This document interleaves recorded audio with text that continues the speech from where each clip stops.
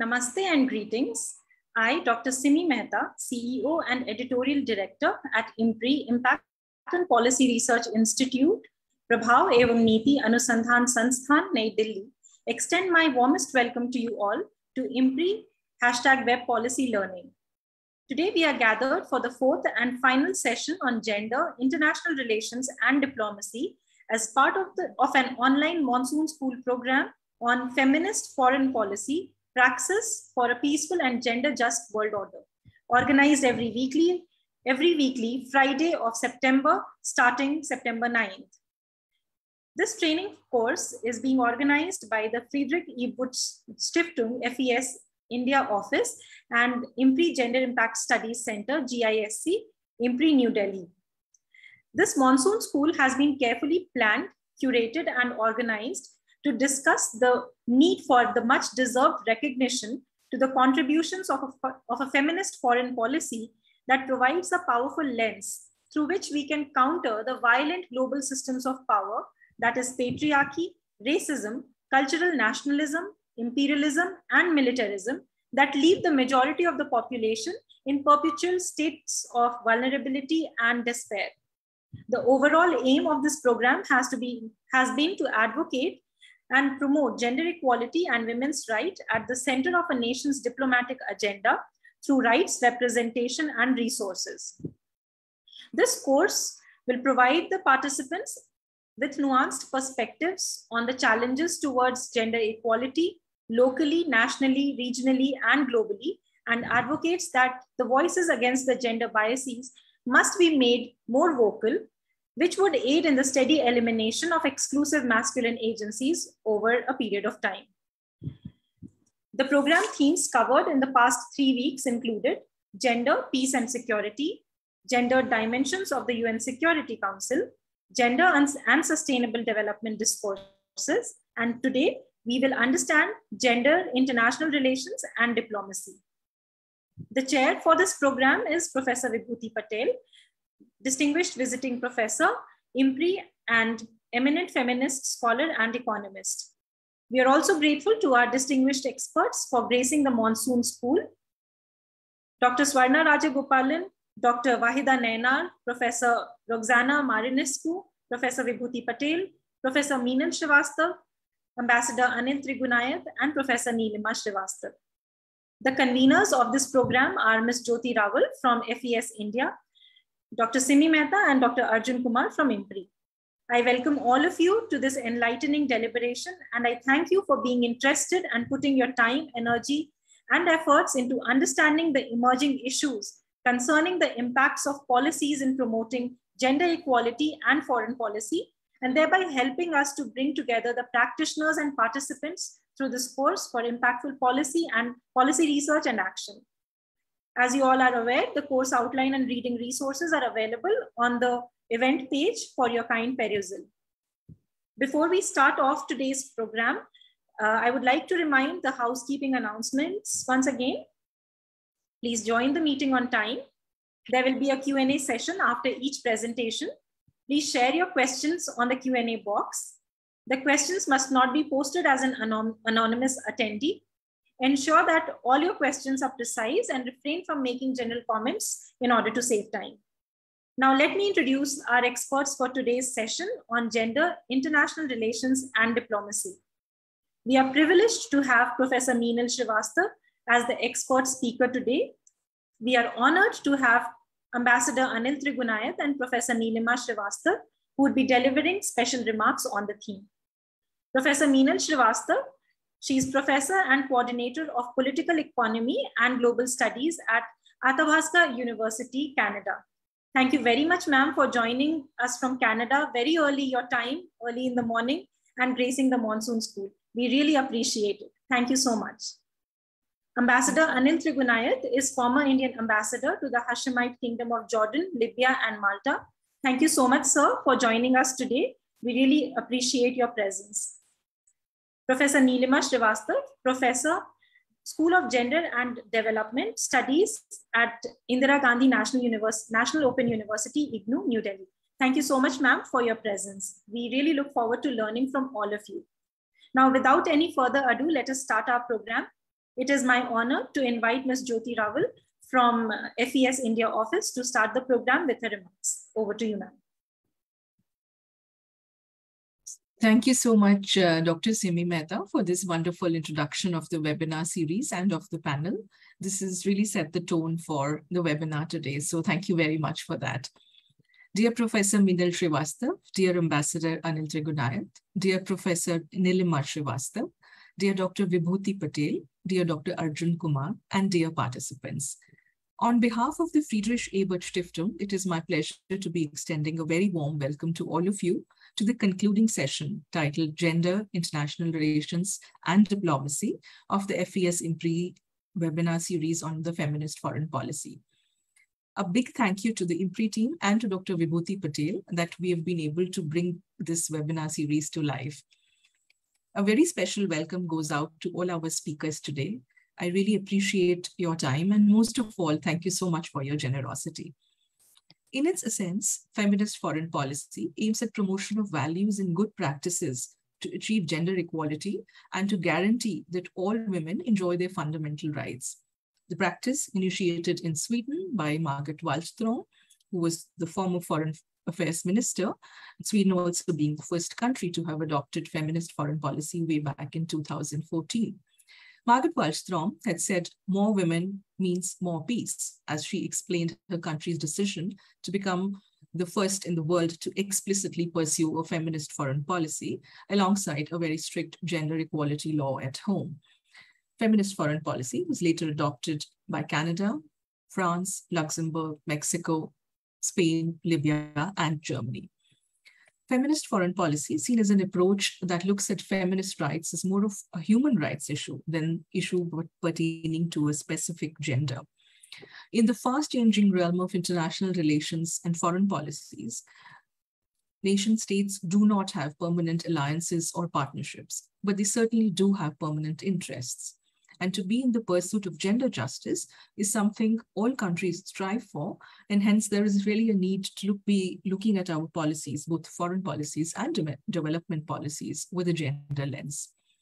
We are aware that in the Indian context, despite a constitutional mandate providing equality to people of all genders, patriarchal mindsets continue, and the ingrained societal and gender norms hamper the path to equality. Over the years, the Friedrich-Ebert-Stiftung is an organization which is committed to the values of social democracy, has tried to address the aspect of gender equality through its various activities. FES is one of the oldest foundations of Germany, dedicated to the values of peace, solidarity, and social justice. And in India, we've been working since 1983. And in the gender unit, we look at the aspects of women in work, women in politics, and the issues of gender sensitization. The more we engage on the issues of gender justice, the more we realize the work that still needs to be done, which is all the more, in fact, the reason that we are very pleased that we have such eminent panelists amongst us today who will take us through the nuances of gender and international relations and diplomacy and how it connects to the feminist foreign policies. So without further delay, I'll request Dr. Vibhuti Patel to please chair the session and take the event forward. I'm really looking forward to the unfolding of the session today. So a very warm welcome to all of you, and thank you very much. Thank you, Ms. Jyoti Rawal. First of all, I would like to greet Professor Meena Srivastava, Honorable Ambassador Anil Trigunayat, Professor Nilima Srivastava, Madam Jyoti Rawal, Dr. Arjun Kumar, Dr. Simi Mehta, and the esteemed participants. Today we have around 700 registrations on various platforms of IMPRI, and we are really feeling quite inspired by this kind of enthusiastic response. Now, let us have a recap of this whole course. The day one began on 9th September with presentation by Swarna Rajagopalan, which focused on gender, peace, and security. And she also gave several examples of peacemaking, peace building, peacekeeping efforts by the feminists around the world. In the second session on 16th of September, which was about gender dimension of UN Security Council, Dr. Vaida Nainar, based on her personal experience of working with the UNSC and being part of several international criminal courts and jury member where the violation of people's rights and the crimes against humanity had taken place. And she discussed how feminist interventions that humanized the whole discourse and also brought the question of peace and 1325, the resolution of the UNSC, center stage. And after that, around 20 more resolutions came up, and women, peace, and security, WPS perspective started getting mainstream. In the third day, like on 23rd of September, myself and Professor Roxana Marinescu, we highlighted the deliberations going on about the 2030 mission, that is a sustainable development discourses that are happening after 2015. And before that, also we had a Millennium Development Discourses in which both the targeted intervention under goal number 3 of MDG and goal number 5 of SDG, and at the same time, gender mainstreaming of all the 17 goals of SDG have been proclaimed. Today, in the concluding session on gender, international relations, and diplomacy, we need to understand that the theoretical foundation of international relations are still primarily based on traditional male-female dichotomies, particularly that of a separate public and private spheres. By extension, women are largely excluded from state power and decision-making. The state is itself gendered. Recently, we have been hearing 3 words: democracy, dialogue, and diplomacy. Feminist interpretation of the international relation areas are focused on international security, human rights, international political economy, and its implications for the gender policies of the nation state.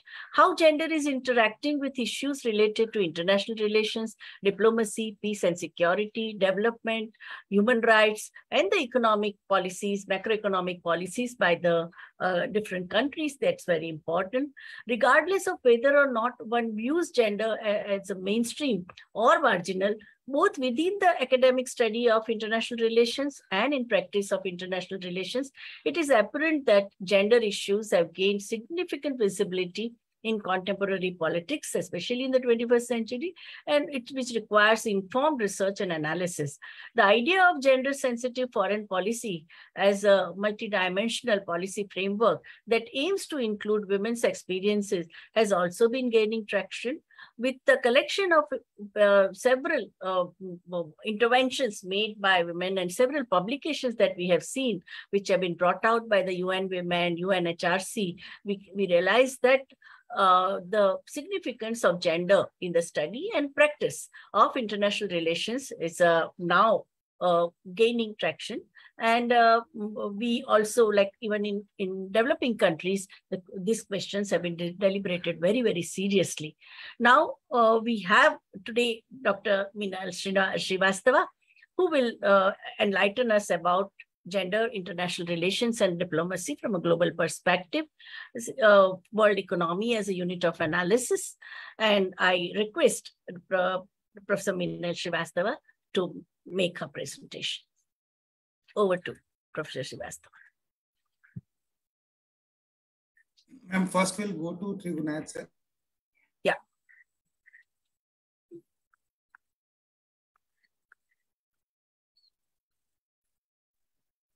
Ma'am, first we'll go to Ambassador Anil Trigunath, sir. Okay. Yeah.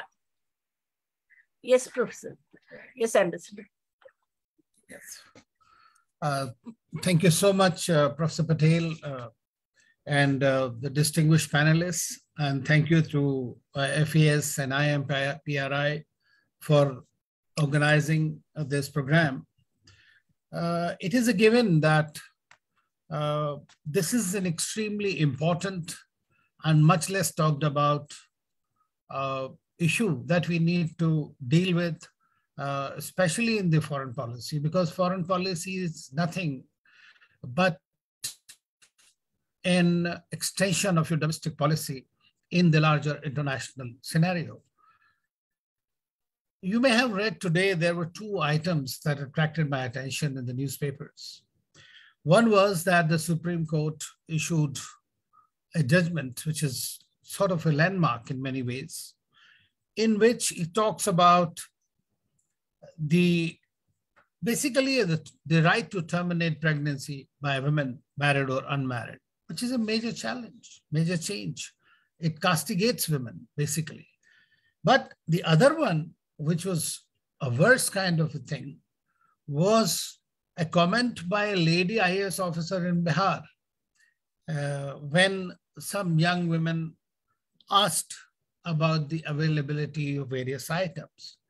The insensitive comment, frankly, coming from a lady officer, really leaves a lot to be desired at the grassroots level. So I know that this is a problem as far as foreign. So what I will try to do is today say a bit from my practical experience in the Foreign Service, exactly how this has happened over time. I know many would have touched upon during this period, but let me try to recalibrate that what are we going to essentially do about this whole thing. So most important thing is, as a community of people who are trying to incite some debate and try to arrive at some kind of informed decision-making, it is important to understand that it is necessary to respond to the discrimination and systematic subordination that characterizes everyday life. So it is absolutely important that we do not be a part of it. We have to be a part of the voice against it. Then we need to create a gender equality rather than, or integrating that very idea. Rather than talking about men, women, female, there was earlier I've been associated with some groups that have come out with certain reports in which I had a question. I said, listen, I mean, we are looking at all the time that there should be more women. If there are more women in the system, they should have greater representation, greater responsibility. Then perhaps that'll address the major issue. But frankly, if you see that we have had prime ministers who were women, we have had presidents who have been, even current one is the president. We have a foreign minister who was a woman. We have had foreign secretaries who are women. We are currently, for the first time, we have a permanent representative, Indian permanent representative, a woman ambassador to Cambodia for the first time. What I thought would be important to study and understand, and now, of course, there may be ministers of state, there are many of them, and we have finance minister, whatnot. So it has to be an integrated kind of mindset. Let us try to probably analyze having a woman in the leadership position. Has it helped the cause of the women or cause of their representation? And to what extent, if it is so? Now, being at the top position, one cannot say that that person is being, subjected to some kind of a discrimination. The problem with our political system has been that it is machoist, no doubt. It is male dominated, no doubt. But the politics of gender has continued to play throughout. We have had the great women who represented India, the great women who've been our leaders, but at the same time, at the grassroots level, that problem continues. So we have to promote peace, security, development, and involvement of the women in thought so that they do not suffer under any kind of a scenario that is that we face on a daily basis. No one can argue about that this should be the case. There should be a greater focus and participation for women and gender-centric and sensitive approaches. We see Afghanistan in our neighborhood. We have Taliban, which has taken over. And who gave Taliban the power today? We need to look at it. This is United States of America, which signed a deal with Taliban knowing too well what is their aggressive philosophy and politics is all about. And then you expect them to give rights to the women. So we have to see the two ends of the spectrum when we are looking at this. The thing next, we see in Iran. What is happening about the hijab?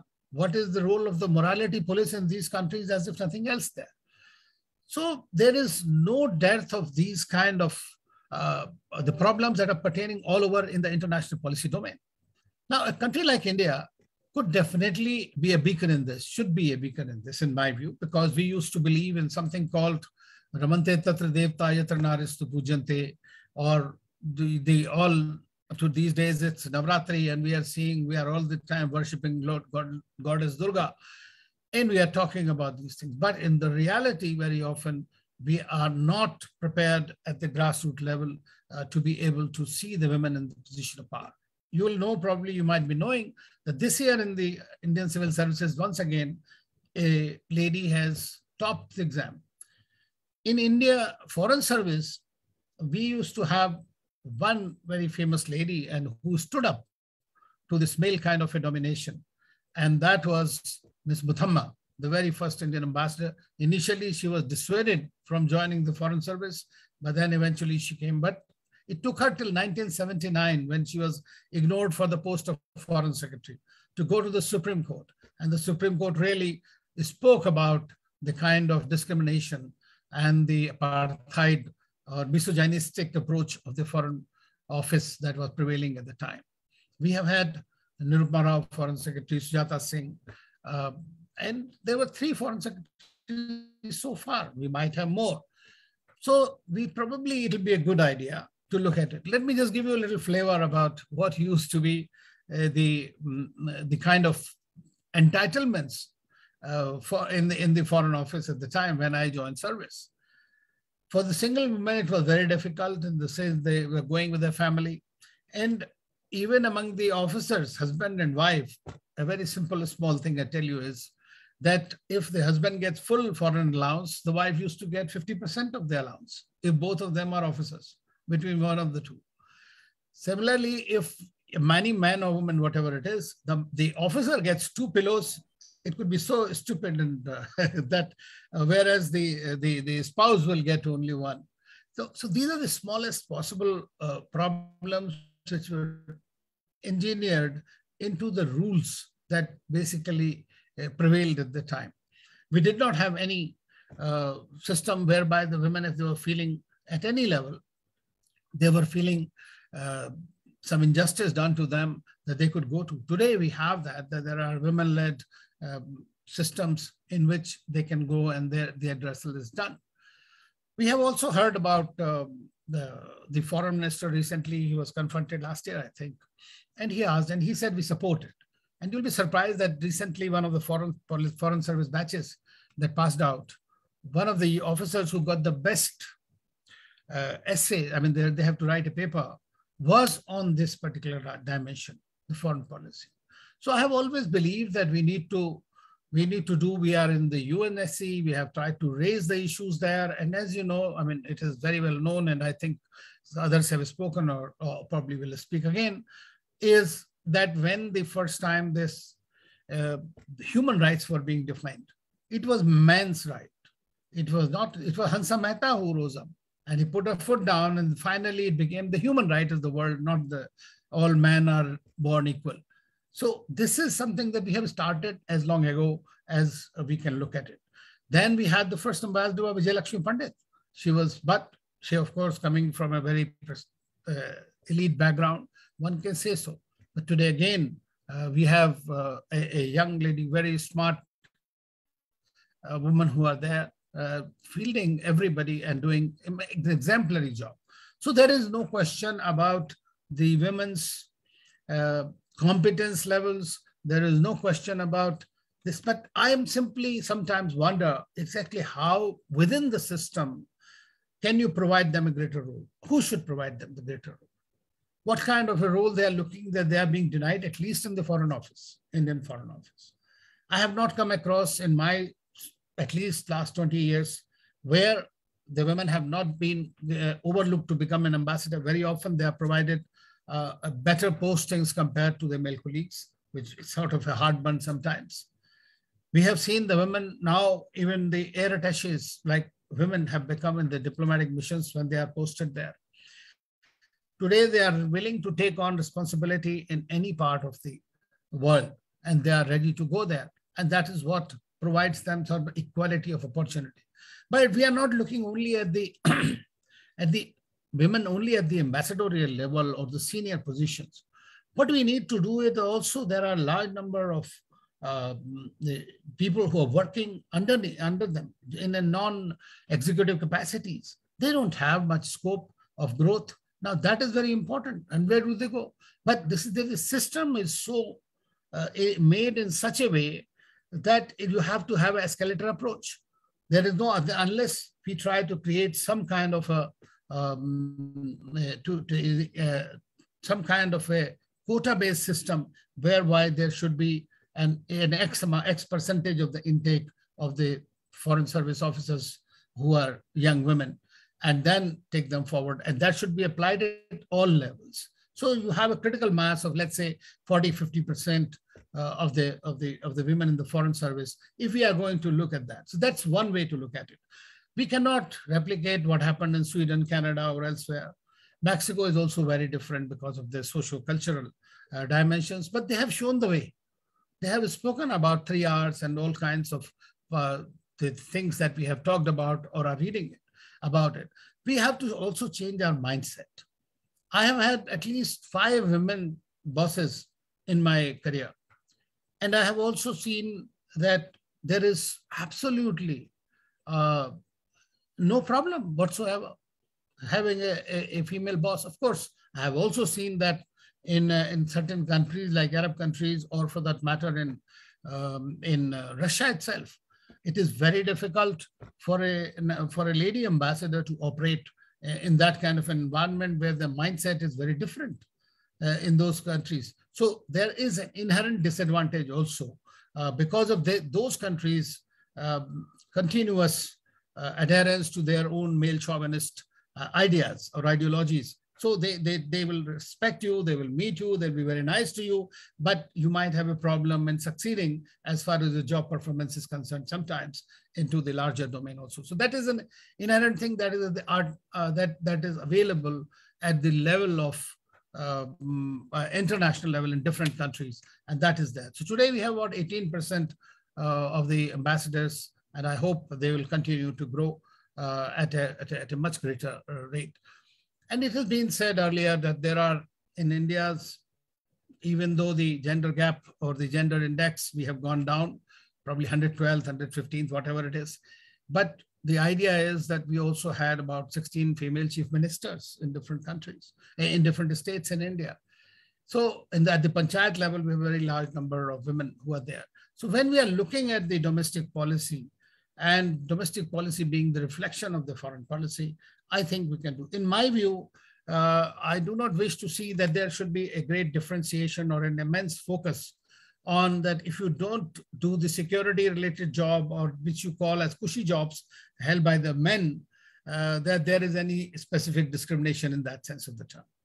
What I feel is that India's biggest strength in its foreign policy is its soft power projection. It is what it is. In the real hard power, there is really a greater contestation with different bigger powers or stronger powers.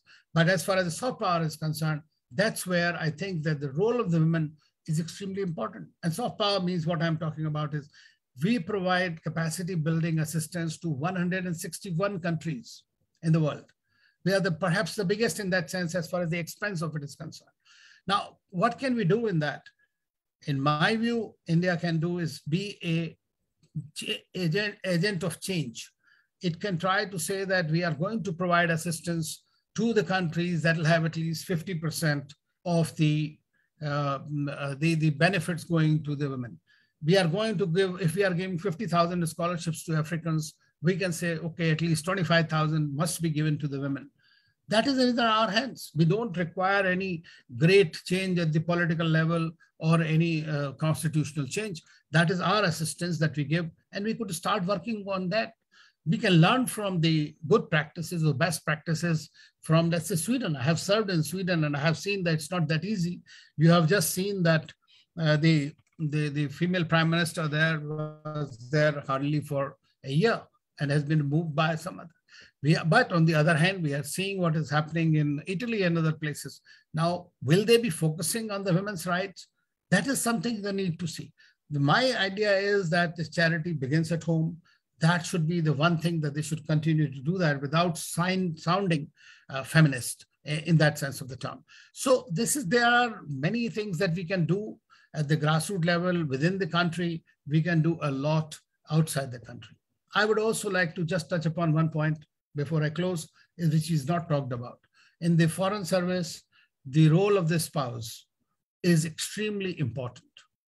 They do conduct more than 50% of the foreign policy by way of spreading goodwill, talking to that community service initiatives, and in a very graceful manner. And that has not yet been recognized by the foreign service or the foreign policy establishment. But that is an extremely important dimension that we need to do. I'm not a great one for the reservations in services personally, because it leads to a very different kind of a mindset. But in this gender-related matter, I'm all for it.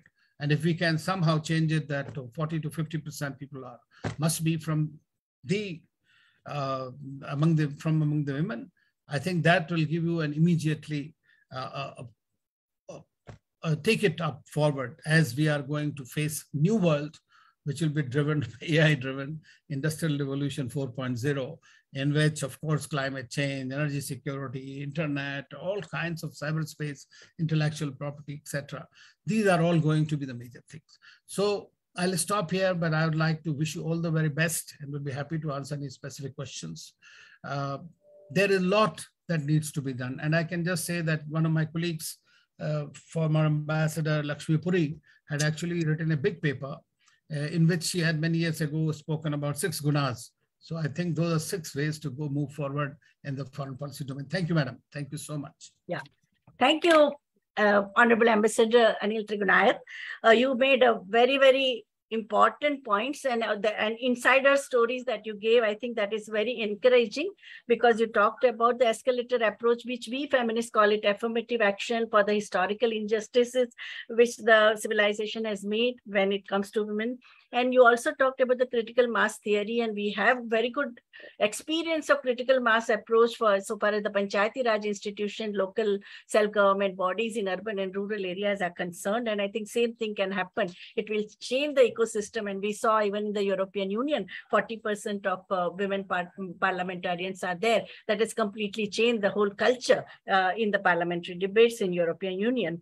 Your point about soft power and also capacity building exercise for 165 countries, I think that's a very, very important opportunity about which so far we have not heard, or nothing is much written about it, that how can we become agent of change, and also studying and learning from the best practices in the countries where they have a very robust policy, feminist foreign policy. And I think your forecast about the future, that how we are going to be in the 21st century knowledge economy by the heavy artificial intelligence, industry 4.0, intellectual property regime, in that we have to prepare ourselves. And also the emphasis on that you support the affirmative action.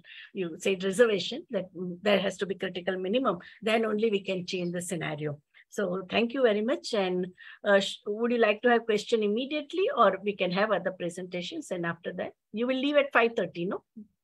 We have one. Hello. Yeah. Yeah. If there's any question, I'll be happy to take it now. Yeah. Okay. Okay. Are there any questions, participants? You can either write or you can unmute yourself and ask the questions. The floor is open for the participants. Yeah. Yeah, Dr. Abdullah, and then Dr. Tanuja Sachdev. First, Dr. Abdullah. Yeah. Thank you very much, the organizers of this wonderful webinar. I congratulate Ambassador Ariel. Please introduce yourself, sir. Yeah. My name is Abdullah Ibrahim Salahuddin from Kwara State University, Malete. A world-class university. I'm here to just make a kind of observation, which I've been raising right from the beginning of this webinar. I have been trying to capitalize on the necessity of considering the socio-cultural diversity in addressing the issue of gender equality and justice.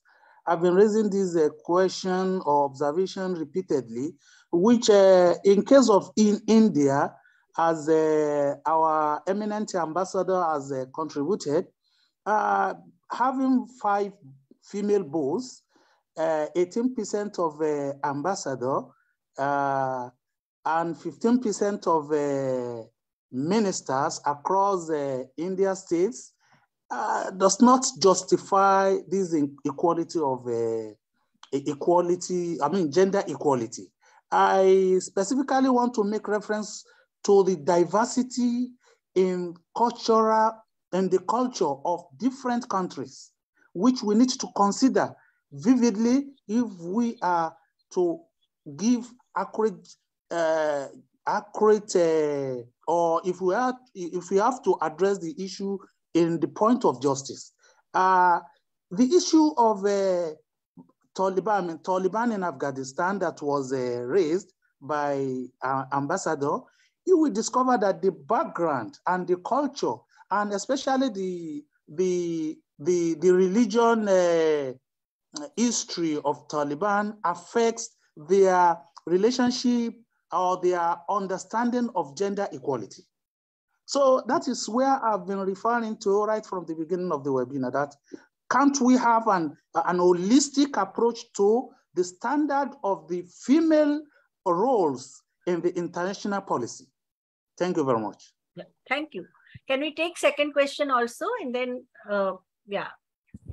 then Ambassador Sir can respond. I'm Tanuja and I teach in Delhi University. Yeah. Thank you, Ambassador. Like Professor Vibhuti Patel has stated, that you've shared very valuable insights about the position of women IFS officers. My question is, about the leadership. When we talk about women IFS officers, they function as male IFS officers. It is the way they function, and which is true of women, leadership all over the world, whether they function as, whether they're presidents or prime ministers or MPs, all of them function in a particular manner. So women foreign service officers function in a similar manner.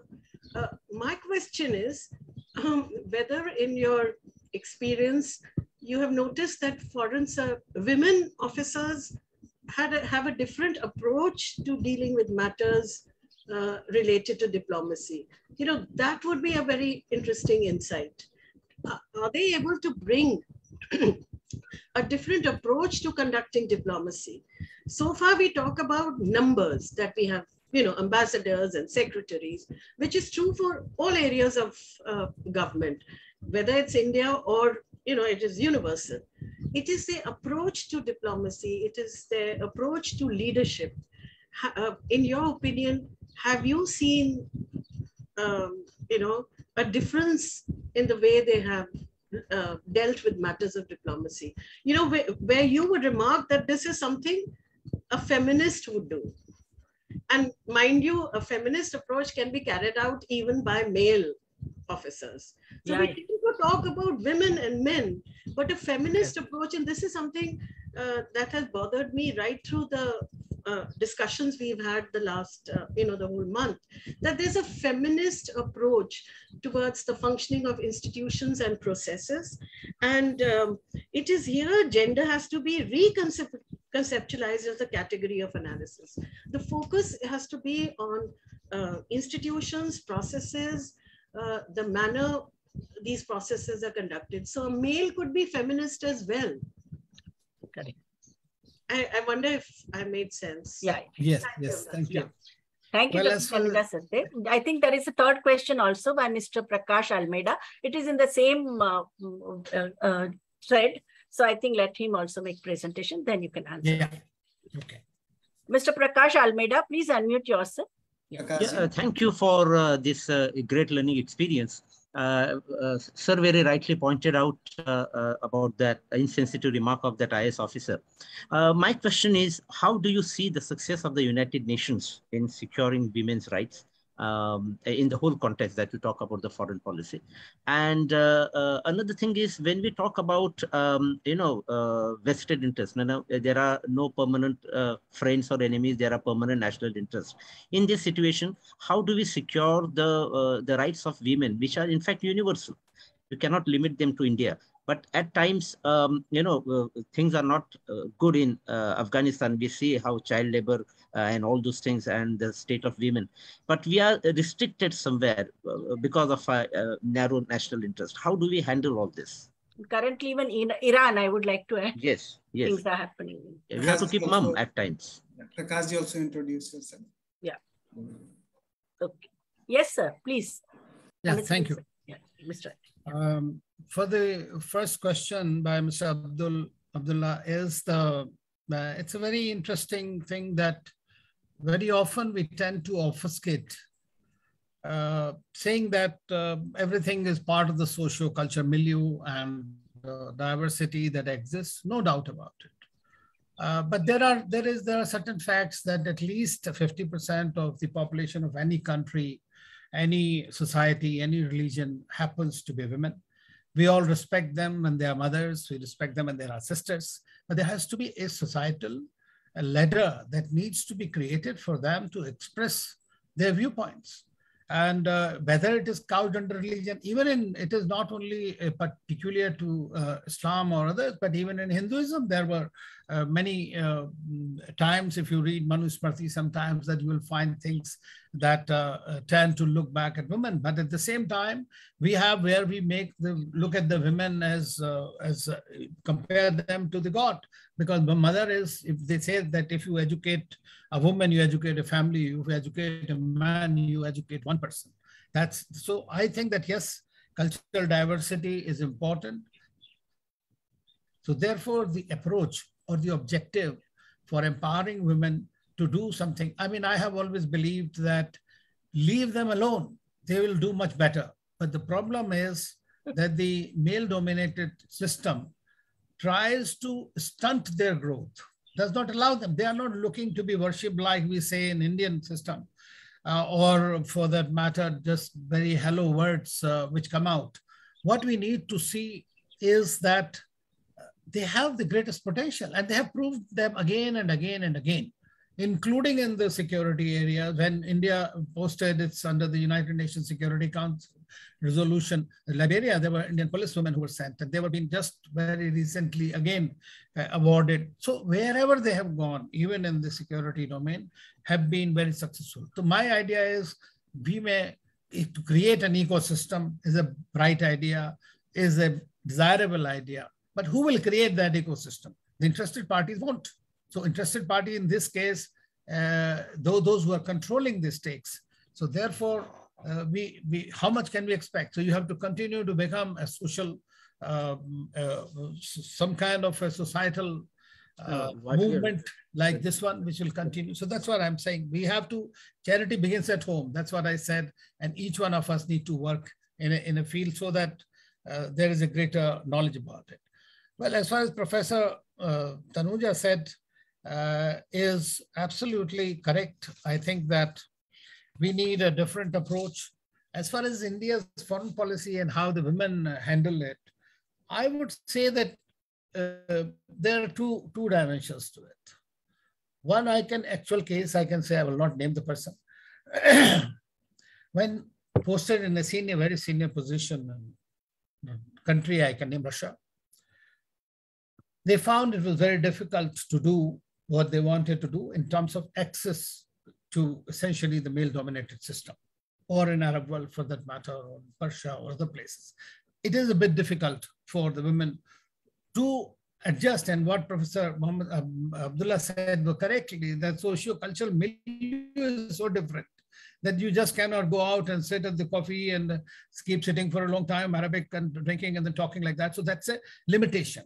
But at the same time, I can tell you that whenever I have several bosses I have had, and whenever you go with them to discuss in the foreign ministry everywhere or in the local governments, you find, or the overall approach to the issues that are at hand is far more, I would say, sympathetic, is milder, which actually gives a greater credence to the sincerity of your approach. So that is definitely a characteristic that is there. You cannot say that everybody behaves in a certain manner but this is basically on our upbringing. It is also true that foreign policy in its content or objectives in a country serving national interest and all could be perhaps a gender neutral dimension.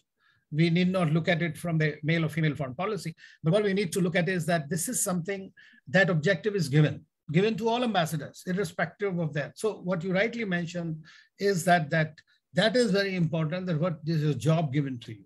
So if you are if you are on the border and you are a fighting force, then obviously you only see the enemy. So it's like this abroad, you do that. Similarly, on the capacity building programs, I have seen that the women just bring about a much better connectivity with the broader masses. And if they have that thing, so that gives them some kind of a charisma, I would say, and that helps, and which is a very good thing. Thirdly, Mr. Prakash mentioned about the success of UN in the women empowerment or women-related cases. Well, what we are talking about is, because there was a big session, I believe, here, in which all the issues were talked about. The UN, I mentioned about Hansa Mehta's case. It was in the UN when they were talking about all men are born equal. Then she said, what do you mean by all men? Women are not born equal. So they had to make amends there. So the very fundamental thing has changed. Then peacekeeping. Women are at the center of it. Women, children, and disadvantaged communities in the internally and internationally displaced persons. So I think that everywhere there is a focus. Now, does the UN have enough resources to do that? That is a questionable thing. Whether it has been able to do justice to it, there's the UN women organization, which is totally focused on this aspect. But whether they have got resources to be able to execute what they want to do is a bigger question. And that applies in the overall performance of the United Nations, which is less than satisfactory. Thank you. Thank you, Ambassador Anil Tirgunayat, for making such an important intervention, and also giving us so many important examples based on your personal experience, as well as the collective wisdom which the Indian Foreign Service has acquired after 75 years of negotiating with other different countries. Now I request Professor Meena Srivastava to make her presentation. Over to Professor Meena Srivastava. Thank you so much, Dr. Patel. And thank you to to Ambassador Tirgunayat for that presentation and responses to questions. I apologize for how I must be looking right now, because it is 3 a.m. my time, a little bit later now. But it's my pleasure to be here and talk to you virtually about this really important issue.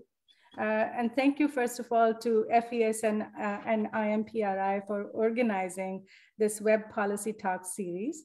I would like to first begin by acknowledging that I'm located in the unceded Coast Salish territory, home to the Wasanek people, in whose traditional territories I live on and work from my home office for Athabasca University, which is located on Treaty 6, the traditional territory of the Plains Cree, Woodland Cree, Beaver Cree, Saulteaux, Niitsitapi, Métis, and the Nakota Sioux people.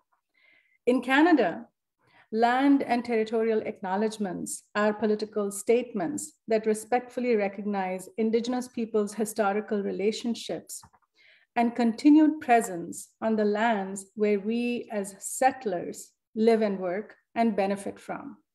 They are reminders of the Truth and Reconciliation Commission's calls to action to redress historical and contemporary injustices toward the Indigenous peoples of these lands.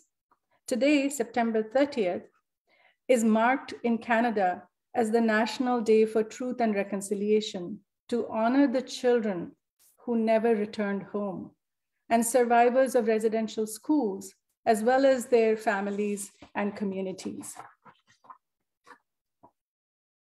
In its emphasis on diverse histories, ways of knowing, ways of living, and calls for solidarity and social justice, the notion of the land acknowledgement and the public commemoration and acknowledgement of the painful history of residential schools has overlaps with feminist insights. Feminist and related interventions teach us that our unique sets of identities based on ethnicity, class, religion, gender, sexuality, nationality, ability, status, etc., affect our social and political experiences and their outcomes. We also experience our positionality differently in different contexts, depending on where we stand in relation to the existing dynamics of power and privilege. So in terms of my positionality, as a critical political economist, I'm very well aware that my class and caste privileges have played a significant role in ensuring the portability of my experience and advantages, and thus my ability to move through spaces. After finishing my doctorate in international studies from Jawaharlal Nehru University, I began my decade-long academic career in South Africa, immediately following its transition from an apartheid police state to a democracy.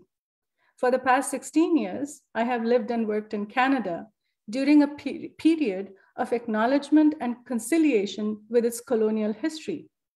My positionality then, as an able-bodied cisgender woman who deals with chronic pain, an academic of color, and an immigrant from a formerly colonized country, informs my research approaches and teaching methods, as well as the focus of my academic writing and creative works. Broadly, next slide, please. Broadly, my research examines political processes affecting the conceptualization and manifestation of globalization, which I see as a process along a historical continuum of global movements of humans, ideas, institutions, commodities, and technologies.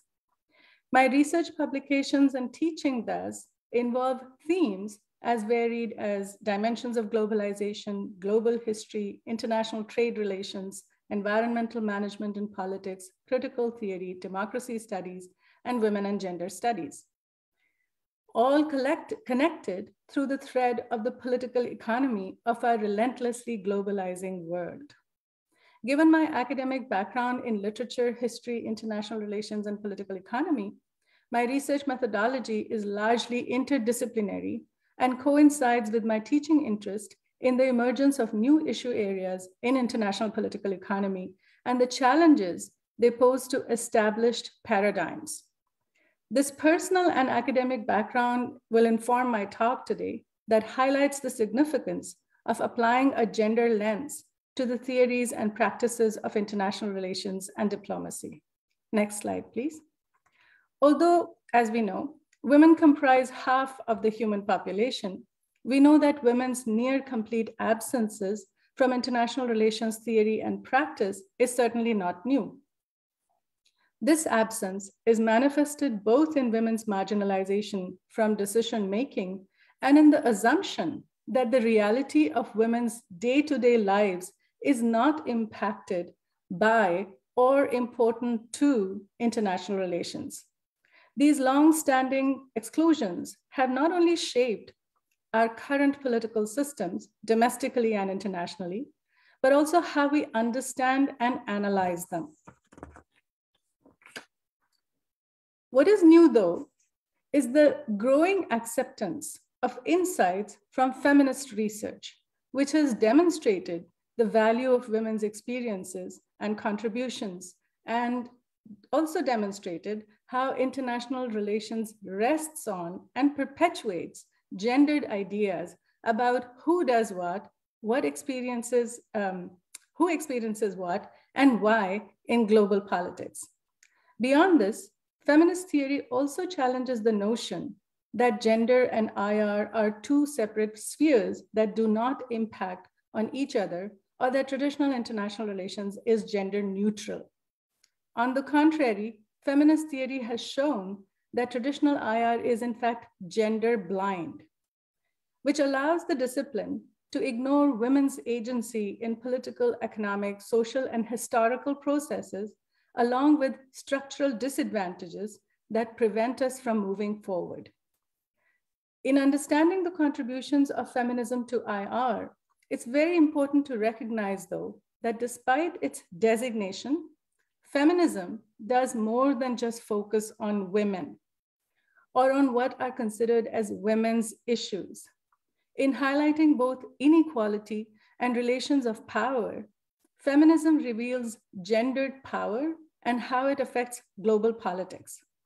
In its explorations of the tools of gendered inequality and the construction of gendered identities, feminism goes beyond the homogeneous concept of women in international relations. Not all gender considerations rest on the analysis of women, nor should they, as gender can be defined as socially constructed assumptions related to behavior, appearances, etc. I'm sorry, I'm missing my space here. I'll just quickly take a sip of water, sorry. Excuse me, that are assigned to either male or female bodies. Feminist scholarship thus takes both women and gender seriously by exposing gendered logics as powerful organizing frameworks. And in doing so, it challenges international relations, foundational concepts, and assumptions. For instance, an early contribution of feminist theories made violence against women visible in an international system that tacitly accepted gendered violence as a normal state of affairs. Gender research demonstrated the links between violence against women in the private sphere and the kinds of violence women experience in public, in an increasingly globalized political economy, as well as in times of war. In short, no way do women and non-binary people or people marginalized due to ethnicity, class, caste, disability, and location share the same economic, political, social, or bodily rights as men. And everywhere there are prevalent forms of gendered violence, whether it be violence in private and in public spaces or in zones of conflict. In looking at violence against women and gendered communities in such a way, it is possible to see a continuum of gendered violence that does not reflect the neat categories of peace, stability, and conflict in traditional international relations. So for many societies thought of as predominantly peaceful or stable, may yet have high levels of violence against a particular portion of the population. This perspective then presents a very different image of peace and conflict from the one viewed through the lens of the security interests of the states in traditional IR. Next slide, please. In making women visible, feminism has also highlighted women's absence from decision-making and institutional structures. Traditional perspectives that ignore gender not only overlook the contributions of women and the impact global politics has on them, but also perpetually justify their exclusion. If women are outside these domains of power, then their experiences and contributions are not relevant. The accompanying chart is an example of how we measure the presence and significance of women's contributions, the bulk of which remains invisible, unpaid, and unacknowledged in the form of social reproductive behavior. The expansion of the scope of traditional international relations has enabled scholars to emphasize how the international political and economic systems are fashioned by complex, intertwined relationships and practices of everyday life, and not just by international institutions or elites. In this broadened conception, we see the spaces of the mundane, the everyday, and the intimate as inherent parts of the constitution and reproduction of and resistance to the global political and economic structures. Moreover, expanding what counts as political or economic also enables us to see things that truly matter in the lived experience of real world subjects. The influence of things such as gender, ethnicity, location, and histories, for instance. As feminists, anti-racist, post-colonial, and other scholars have argued for many decades, by assuming that these influences are peripheral rather than central, too many scholars in international relations have failed to grasp many of the key patterns and problems that confront us today. Feminist theories have thus worked to demonstrate that this distinction between the private and the public is false. In doing so, they show that these previously excluded areas are central to the functioning of international relations, even if they are not acknowledged, and that the exclusion and inclusion of certain areas in traditional IR thinking is based on gendered ideas of what counts and what does not count. This brings us to the second key contribution of feminism: exposing and deconstructing socially constructed gender norms. In making sense of international relations in a way that takes both women and gender seriously, feminism has demonstrated the construction of gendered identities that perpetuate normative ideas of what men and women should do. These socially constructed gender identities also determine the distributions of power, which impact where women are in global politics. So where are the women? Next slide, please. In her 1989 book, Bananas, Beaches, and Bases, Cynthia Enloe asked the question, where are the women? Encouraging international relations scholars to see the spaces that women inhabit in global politics by deconstructing the distinctions between what is considered international and what is considered personal. She showed how global politics impacts and is impacted by the daily activities of men and women, and in turn, how these activities rest on gendered identities. For instance, the military and war making have been traditionally seen as masculine endeavors, linked with the idea that men are warriors and protectors, and they are the legitimate armed actors who fight to protect those in need of protection, women, children, and non-fighting men. In practice, this has meant that the many ways that women contribute to conflict and experience conflict have been considered peripheral or outside the realm of IR's considerations. It is hardly surprising then that the mass rape of women during and after the Second World War was ignored as an unfortunate byproduct of war, and that it was only in 2002 that the Rome Statute recognized rape as a war crime. This belated recognition, nevertheless, has not led to the curtailment of conflict-related sexual violence, which remains endemic in many conflict zones around the world. Feminism then has not only exposed gender violence and women's marginalization in global politics, it has also challenged gendered constructions of women as inherently peaceful, in need of protection, or as victims. The construction of gendered identities veils the diversity of women's engagement with IR, and in practice, it perpetuates women's limited access to power. These gendered constructions occur at the intersections of other forms of identity, such as ethnicity, race, class, caste, and others. This highlights the importance of intersectionality, understanding that IR is shaped not only by gender, but also by these other identities. Intersectionality refers to where these identities intersect, and in turn, how different groups of people are marginalized, suggesting that we must consider each in tandem rather than in isolation. Consciously applying a gender lens then does not only address the historical marginalization of women, it also provides a more complete picture of global politics by taking into account a much broader range of actors and actions. Next slide, please.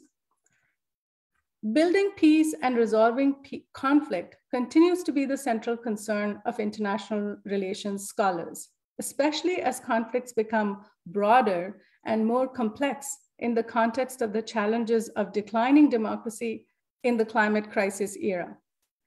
Given our understanding of structural and indirect violence against women, non-binary and other gendered communities, restrictions on their access to basic resources such as food, housing, education, and health services makes them more susceptible to various forms of gendered violence. The dominant approach to keeping peace continues to ignore issues like gendered violence, which are considered soft issues as opposed to the hard or real issues of military security.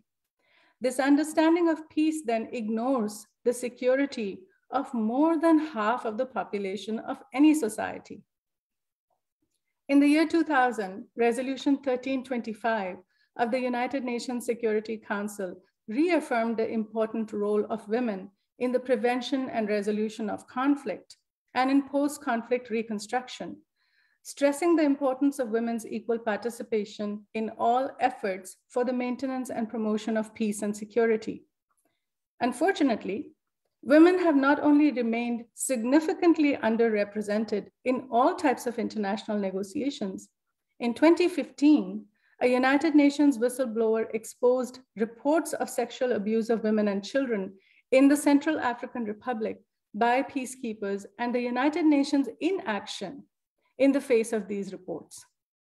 This is in keeping with the feminist characterization of the current international system in which militarized security and the coherence of the institution is prioritized over the welfare of gendered individuals and communities. The same year, former Swedish Foreign Affairs Minister Margot Wallström popularized the concept of a feminist foreign policy or feminist diplomacy.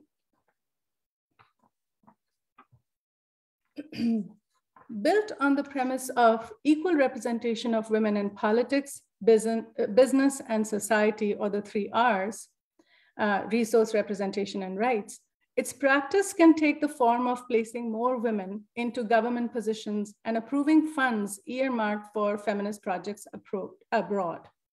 This approach, as we have heard, has found favor in efficient foreign policies of countries such as Canada, France, Germany, Spain, Netherlands, Mexico, etc.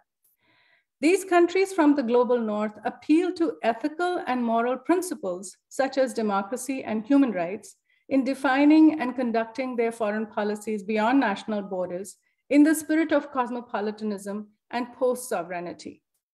Nevertheless, feminist foreign policy aims to improve women's conditions around the world within the existing growth-oriented economic system, as highlighted by the recurring references to the Sustainable Development Goals. Within its framework, gender equality is seen as a means to reach the goal of economic growth. In a similar vein, rather than fighting international insecurity to improve gender equality, in this conception of gender equality, it is seen as a tool for the improvement of global security. But how is this narrative received and perceived in the global South, especially in post-conflict countries, the purported recipients of the feminist foreign policy approach? Next slide, please.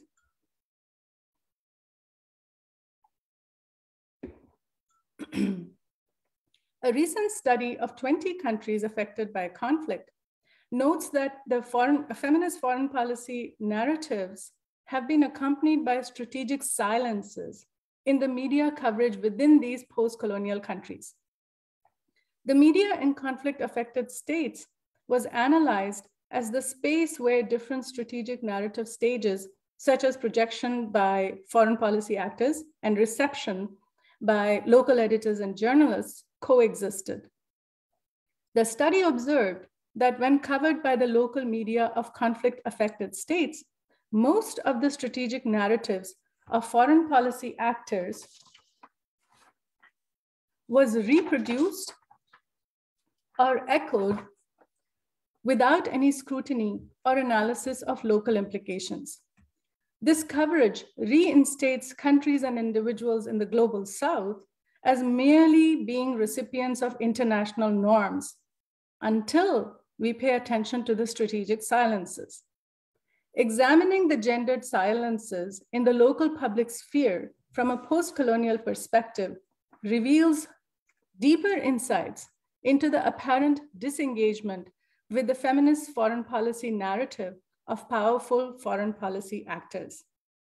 A post-colonial logic implies that while colonialism is officially over, its practices continue on, both in material and ideational forms. The post-colonial logic can thus result in disengagement with the strategic narratives of foreign policy actors as a form of indirect resistance. This can happen in speech by letting the local representatives echo rather than scrutinize the content of strategic narratives of foreign policy actors in the media, or it can happen in silences by avoiding any coverage of these narratives.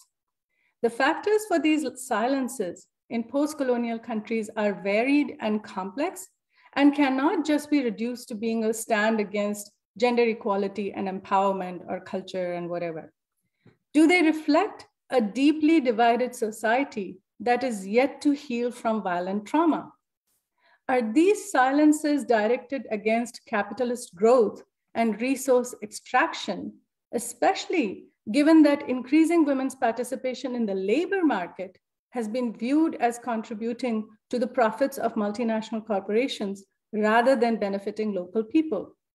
Or do these silences demonstrate the resistance to Euro-American centrism, which forces local communities to translate their life and worldviews to align with foreign strategic narratives to make them intelligible to the audience in the global north?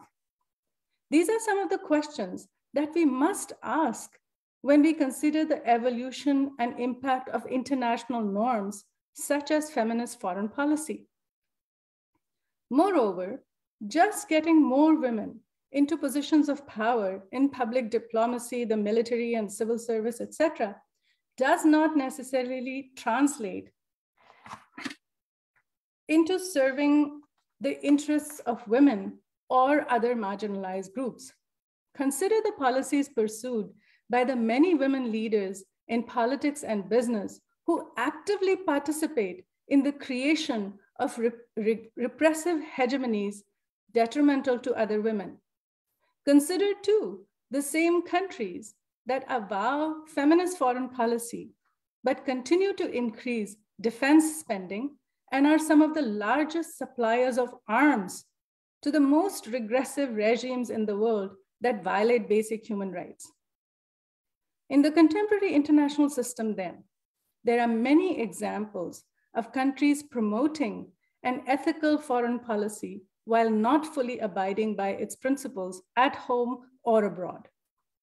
To address these contradictions in the theory and practice of feminist foreign policy, we need to go back to the transformative understanding of feminism, especially now. Next slide, please. A feminist foreign policy approach needs to be consistent with the gendered understanding of peace and security mentioned earlier. By equating feminism only with the situation of women and girls, this approach overlooks the impact of globalization on structural inequalities for all genders. Particularly in the global South, these inequalities are perpetuated by the practices of multinational corporations, natural resource extraction, and the global care industry, to name a few examples. By not addressing the gendered impact of globalization, feminist foreign policy fails to be transformative, as it only manages the situation of some women and girls within the existing system of international power relations. This superficial approach is particularly inadequate in the context of the ongoing disruptions of the pandemic and the climate crisis, as they pose momentous challenges to the international economic, political, and ecological systems. Concurrently, we are also witnessing the persistent tide of autocratic regimes and hyper-nationalism accompanied by the mobilization of people around the world to protest the injustices of political and economic systems in which the lives of people marginalized by gender, religion, ethnicity, class, caste, disability, sexuality, and location are systematically devalued. These interconnected trends pose profound challenges to existing disciplinarily based analytical approaches and demand new forms of interdisciplinarity and innovative forms of research. Responding to these contemporary challenges, the scope of traditional international relations has expanded to emphasize not only the interactions of sovereign states and other international actors, but also the implications of complex intertwined relations and practices of the personal and the local.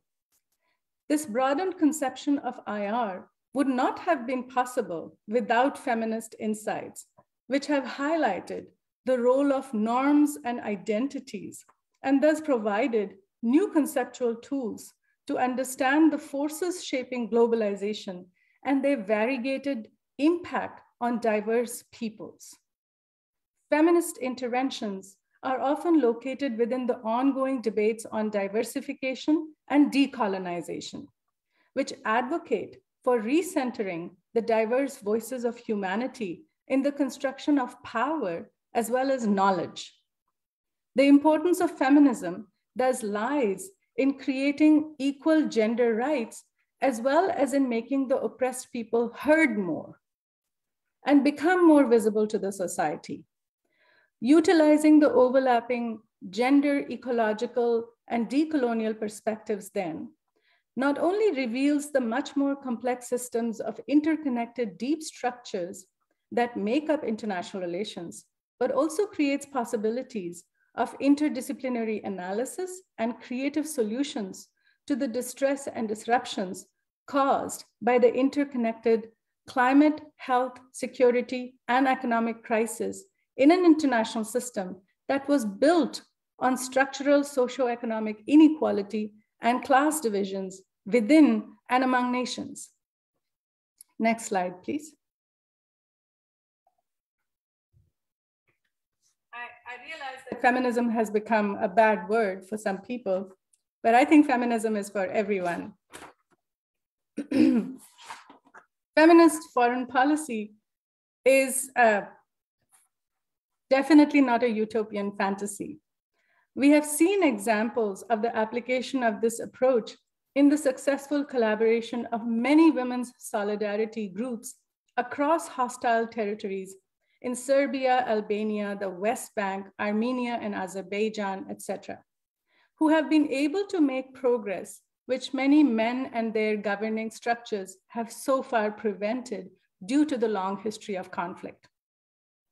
Another remarkable application of this approach can be seen in the policies adopted by feminist policymakers, such as the mayor of Barcelona, Ada Balano, placing women at the center of all public policies, which has shown that it does not only combat the everyday difficulties faced by women in terms of care, job security, discrimination, safety at home or in the streets, but it also resists powerful forces of globalization, such as financialization of housing, while reinventing communities to achieve a space which encourages diversity, equity, and accessibility in multiple ways. These examples add to the empirical data, which shows that oppressing women not only hurts women, it also hurts men. Conversely, women-centered policies benefit everyone in the society. There is clearly a sense of urgency to the need for inclusive and transformative solutions to the wicked problems of our planet. The neoliberal retreat of the state and the global decline of democratic institutions has happened concurrently with the rise of economic globalization and the concentration of capital on a new level that is effectively outside the control of the state machinery. These trends have further widened the rift between peoples and states, exposing the breach between peoples and states' priorities and policies. Women, non-binary folks, the poor, the disabled, the ethnic religious minorities in both the global north and the global south are not only bearing a higher burden of the unfolding effects of the pandemic and the climate crisis, as well as extreme inequality, but also a much higher burden of the hidden costs due to pre-existing structural discriminations. In this context, feminist insights and related critical approaches can provide new strategies to address the current challenges of policies and norms. After all, when intersectional feminist women and men design policies, foreign or domestic, it does benefit everyone. Thank you for listening, and I would love to try to answer questions. The last two slides have the list of some of the references for this talk, but also a list of some of the papers that I have written over the years that are relevant for this talk. So thanks again for your time, and I look forward to your questions. Yeah. Thank you, Dr. Meenal Srivastava. You really provided a very, very theoretically robust analysis of wide and seamlessly interconnected so many complex issues of the global economy, starting from a whole global movement of people and political economy related issues, and also how the globalizing world is resting on the cheapest labor of women from the developing world, post-colonial societies, as well as women of color. And also you have said the traditional international relations, how do they ignore women's agency, and how women are facing systemic and structural disadvantages.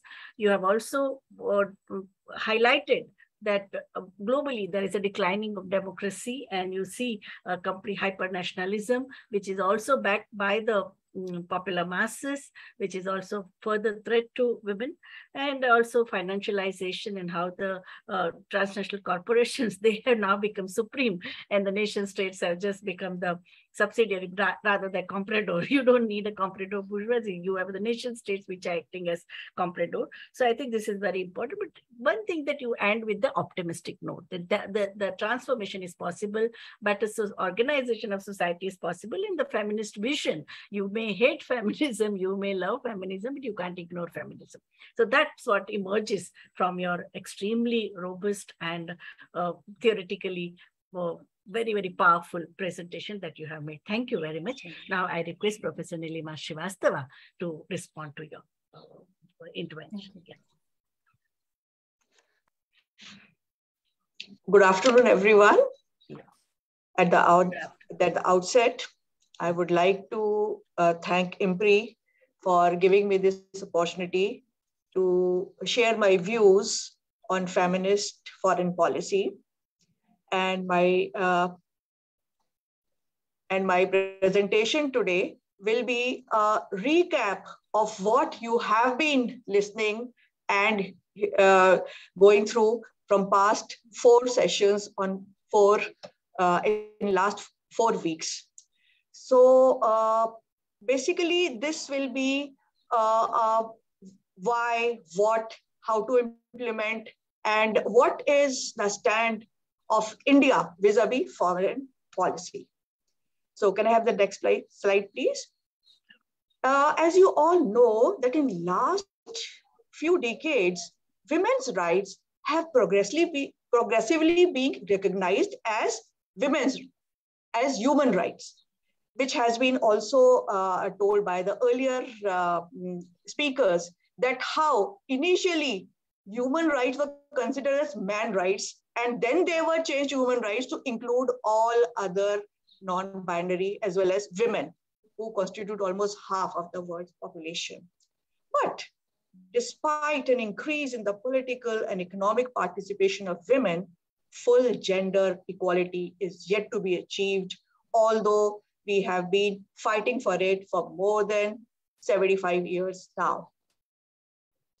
And recently, COVID-19 pandemic also brought to the notice of not only feminists, but human rights activists all over the world, that women have experienced a disproportionately higher negative impact And this is a clear indication that gender equality must be a priority when responding to crisis.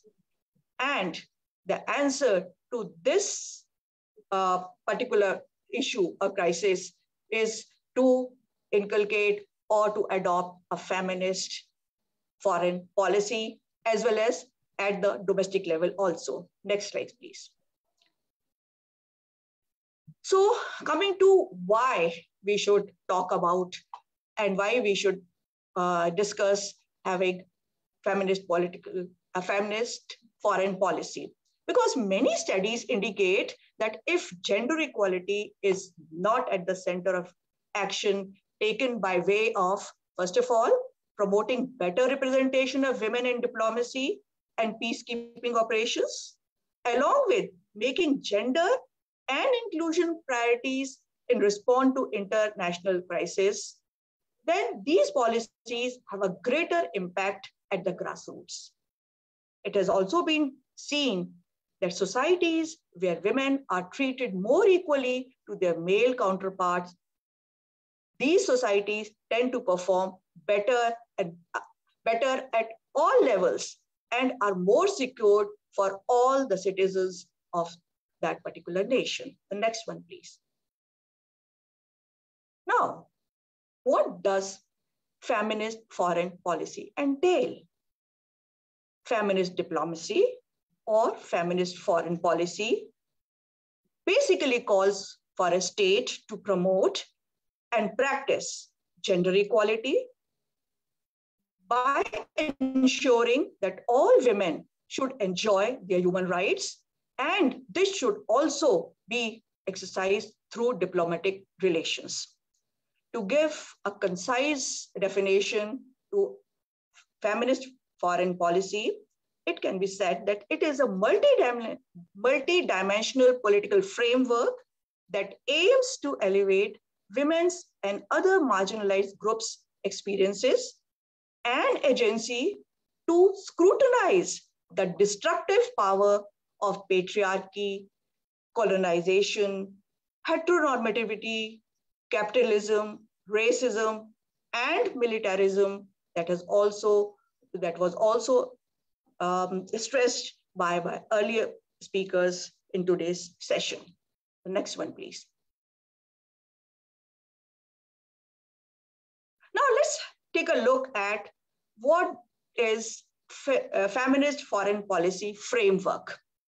It is a policy framework of a state that defines its interaction with both the states and not state actors in a manner that prioritizes peace, gender equality, and environmental integrity that enshrines the overall human rights for all sections of the society.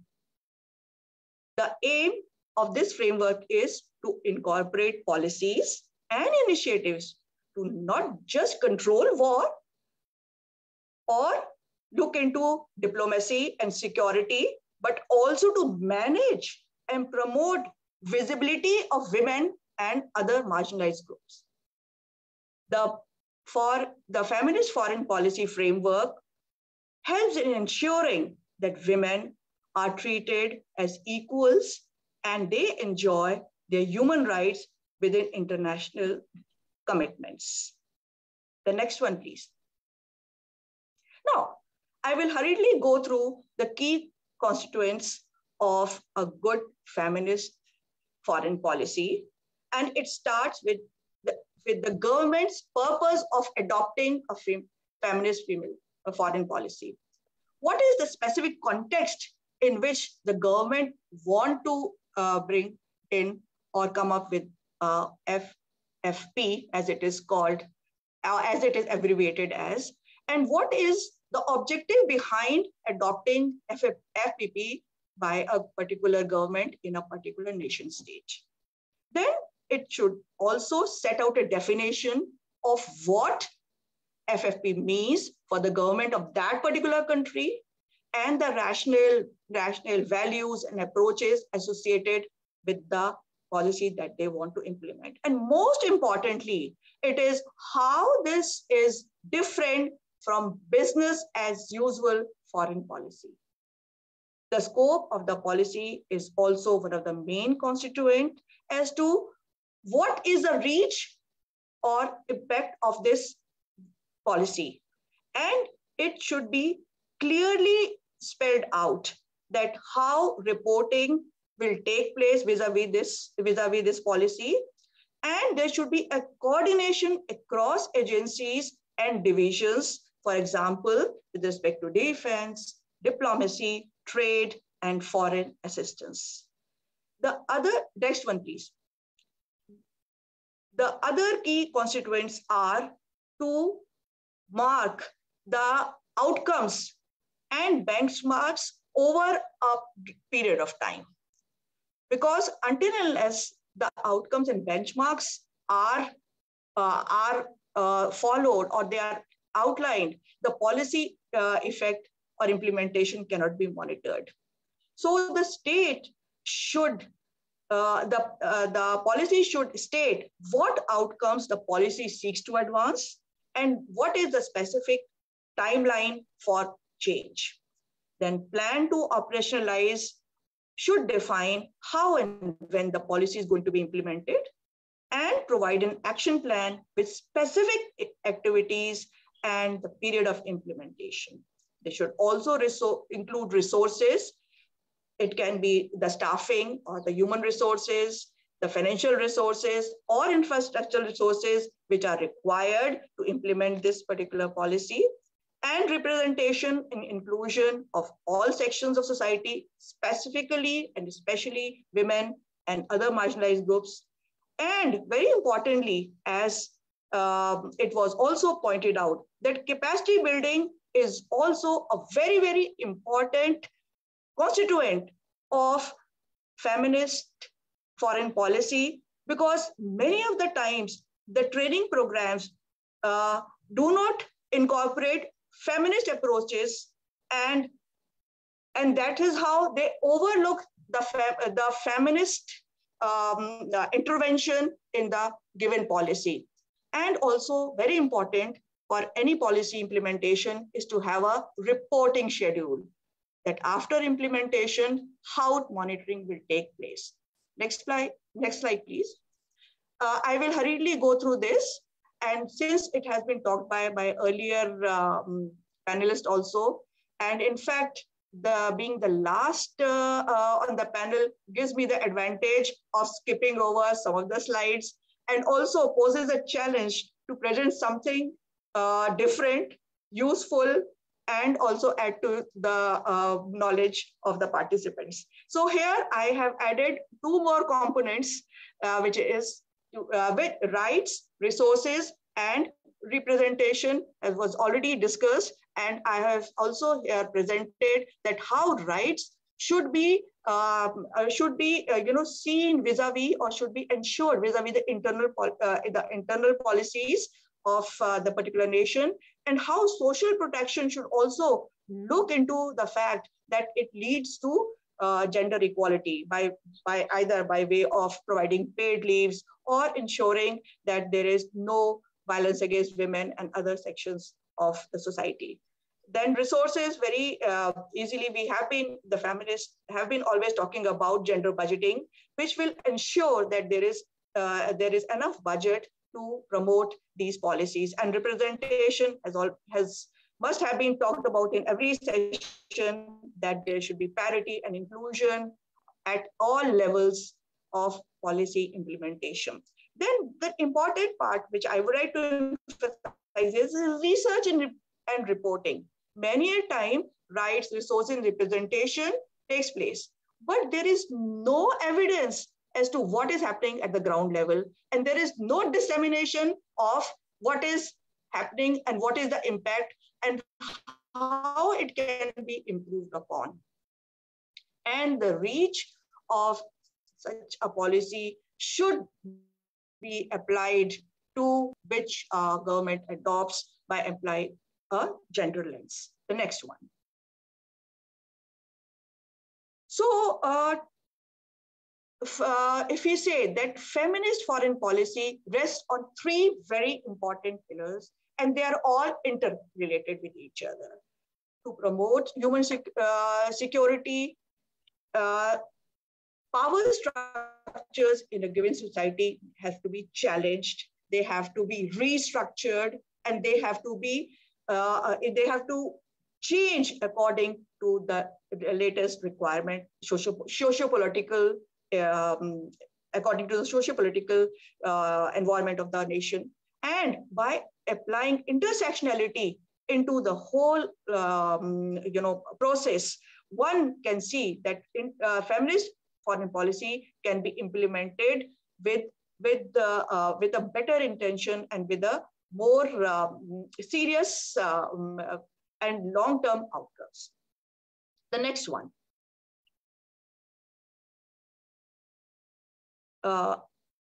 Yes, this. Thank you so much. Yes, this is a presentation of the countries in the world which have adopted feminist foreign policy, starting with Sweden, where we all know in 2015, then Canada came up with feminist international assistance policy of 2017, followed by France, which called it feminist diplomacy. And in 2018, the policy was put in place, followed by Mexico in 2020. And then in 2021, suddenly we find that Spain, Libya, Luxembourg, and Germany also came up with their feminist foreign policy.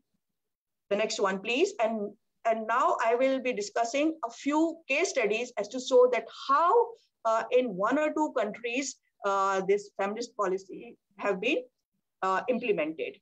In Canada, it is called Feminist International Assistance Policy, and it applies a human right approach to promoting 6 interlinked areas for action, including environment and climate action. It recognizes the importance of women's active role in conflict prevention and peace building. The policy also mandates that all the programs and policies of Canada should be reviewed through a comparative gender analysis, which is what is at the core of feminist approach, that until unless we have gender analysis, we won't be able to understand what happens to women as well as to the other marginalized group in any society. So as a result, half of Canadian diplomats are women, including in high-ranking positions. And this particular policy positions Canada as a champion for gender equality in its international assistance programming. High funds have also been allocated for a period of 10 years to promote women and girls' health and human rights. The next one, please. Now, in the next slide, I'll be talking about the case study of Sweden, which by now you must have memorized that it was feminism as the pursuit for gender equality. Drawing on the UN resolution on women, peace and security, Swedish model is straightforward.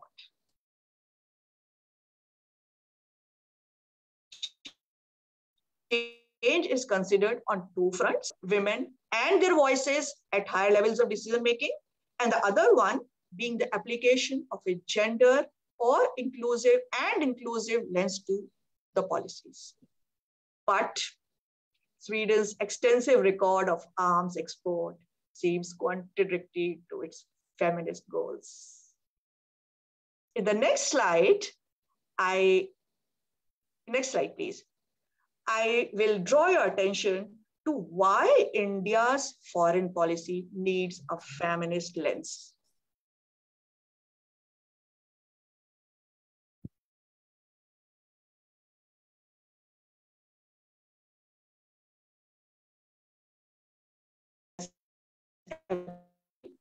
India has also been elected as a non-permanent member of United Nations Security Council.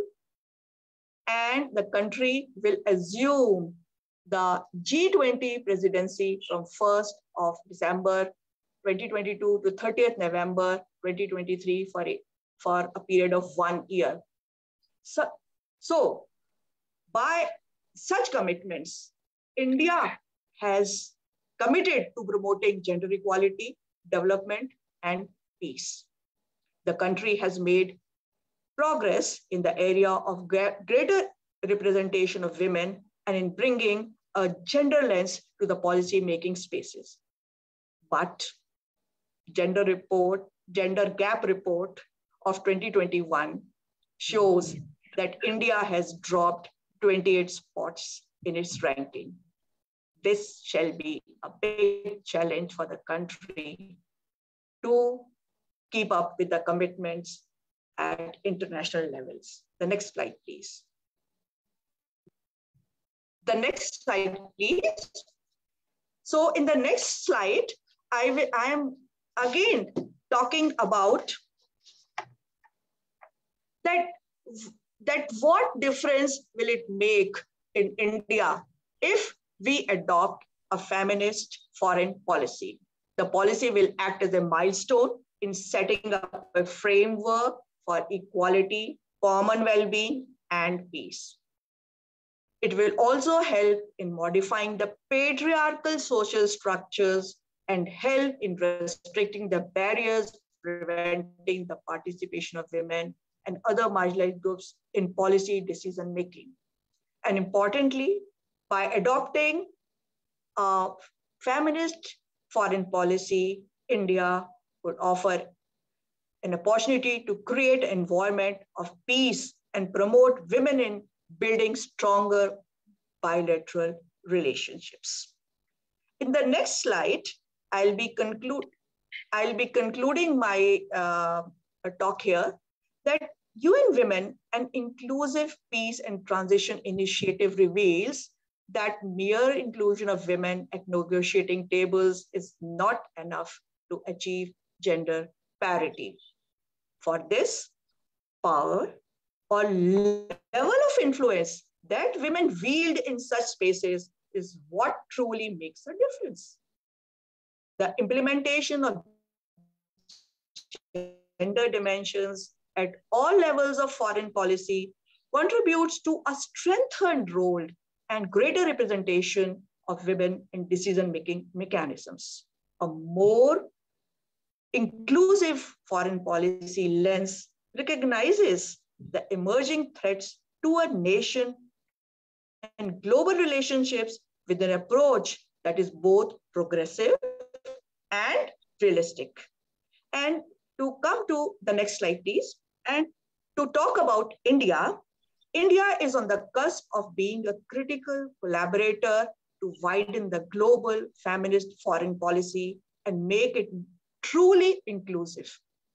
So this is an opportune time to engage and shape the emerging discussions around feminist foreign policy and other gender mainstreaming approaches. Because of the present geopolitical situation in which India stands, India can offer a unique perspective in shaping existing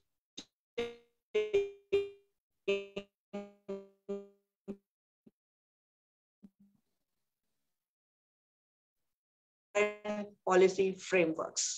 The references that I have used for my presentation, and if you wish to know more about what I've talked to today, you can visit these websites.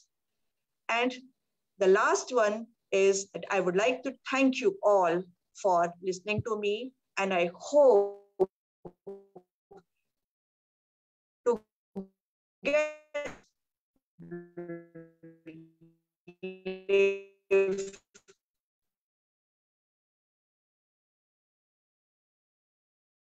Am I there?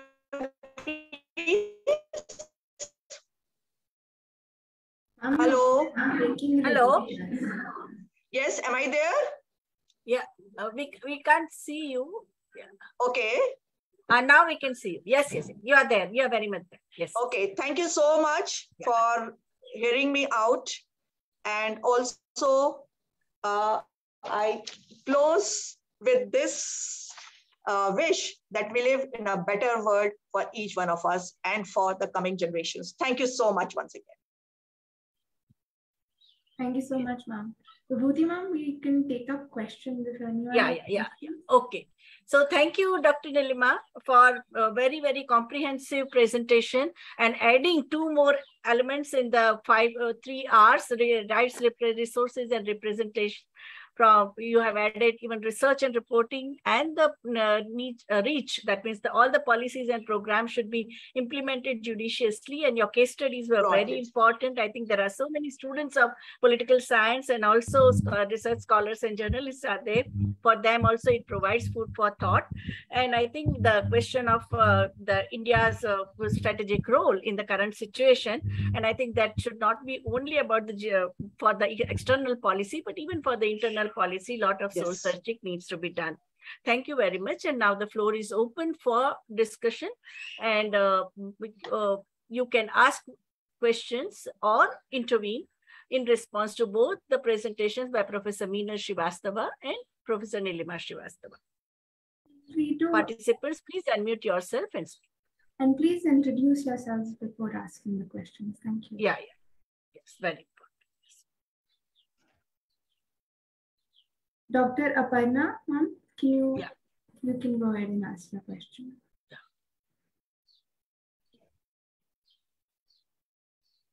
Dr. Aparna Chaudhary, are we here? If not, then we can go ahead with Abdullah. Please, sir. Yeah. Hello, ma. Yeah. Please go ahead. Yeah. Please, are you hearing me? Yes. Okay. Yes, Abdullah, you can go ahead. Yeah. Yes, I'm Dr. Abdullah Ibrahim Salahuddin from Nigeria, Kwara State University. I asked a question, I typed a question, expecting the answer. It said online. I can't, I don't know when you answer the question because I've been online and following you all this while. The question is for the emerging researcher. We would like to have the participatory certificate on this seminar. Yeah. Thank you. Yeah, I think participation certificate will be given to you after you fill up the feedback form, and it will come after the this whole session is over. So all those who have taken part in all 4 sessions and provide the feedback form will automatically get the participation certificate. Now there is a comment by, I think there is a question by Mr. Prakash Almeida. Can you unmute yourself and ask? I think your question is relevant for both the speakers. Yes. Please go ahead. First of all, I thank for these 2 excellent presentations. I think we can gloriously remember Vijayalakshmi Pandit here, just, was the 8th President of the United Nations General Assembly. My question is, what are your views on the role and contribution of Indian democracy in giving women a level playing field in the distribution of power in general field as well as in international relations? And how do you think globalization has impacted feminism and its role in international relations in India? How the scenario is unfolding? Yes, Professor Meenal, you can start. Yeah. Oh, okay. Thank you for that question. If I understand that question correctly, you are asking about constitutional provisions for women's rights in India. And in that, yes, we have one of the most progressive constitutions in the world in terms of ensuring the rights of women, as defined. And so if I understand that question correctly, I'm not sure. Okay. And in terms of globalization, was your question the contribution of women in globalization? Was that your question? No. Indian democracy. Yes. Power sharing. Power sharing in Indian democracy. How it has impacted, and globalization, how it is unfolding in India today, and its impact on feminism, and then the role in international relations. Okay, so I see a lot of different threads in here. This is a very complex issue, and I think that's what we've been talking about this last, I suppose, the last 4 weeks. But all I can say about that is, firstly, I feel that one of the things that has changed in the world, both in India and globally, is the understanding of women's role in political and economic systems. So it's not about giving women rights, it's actually about acknowledging that women have always contributed to historical movements, to the political and economic process. Women are 50% of the world's population. And yes, their contribution has been equal, if not more, than men. It's just that what we count as contribution is what is being challenged through the feminist lens. And so in that sense, I feel that we have definitely made forward movement, both in India and globally. We are standing on the shoulders of giants. We are standing on shoulders of our foremothers, not just in India, but everywhere in the world, who have fought very valiantly for their rights to be treated as human beings. So this is something that we are building on. And I feel that the sustainability and stability of any society depends on recognizing the contributions that women and the other gendered communities make to the structures, the social, political, economic structures that keep us together. Brilliant. Very good answer. Professor, excellent.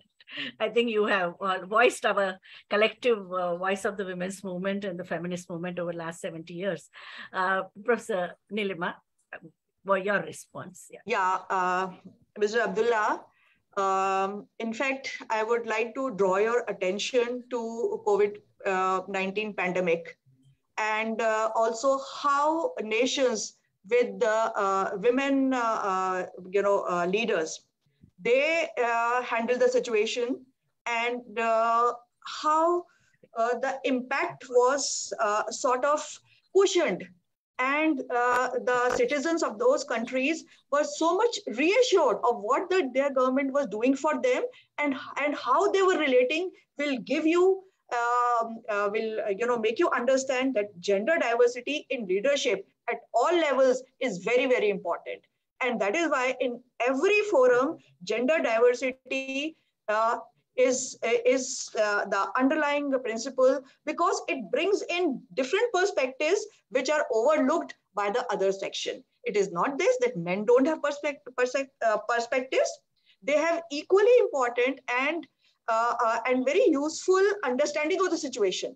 But there has to be a 360-degree understanding of a situation for which different perspectives needs to be built in. And not only built in, accepted and implemented.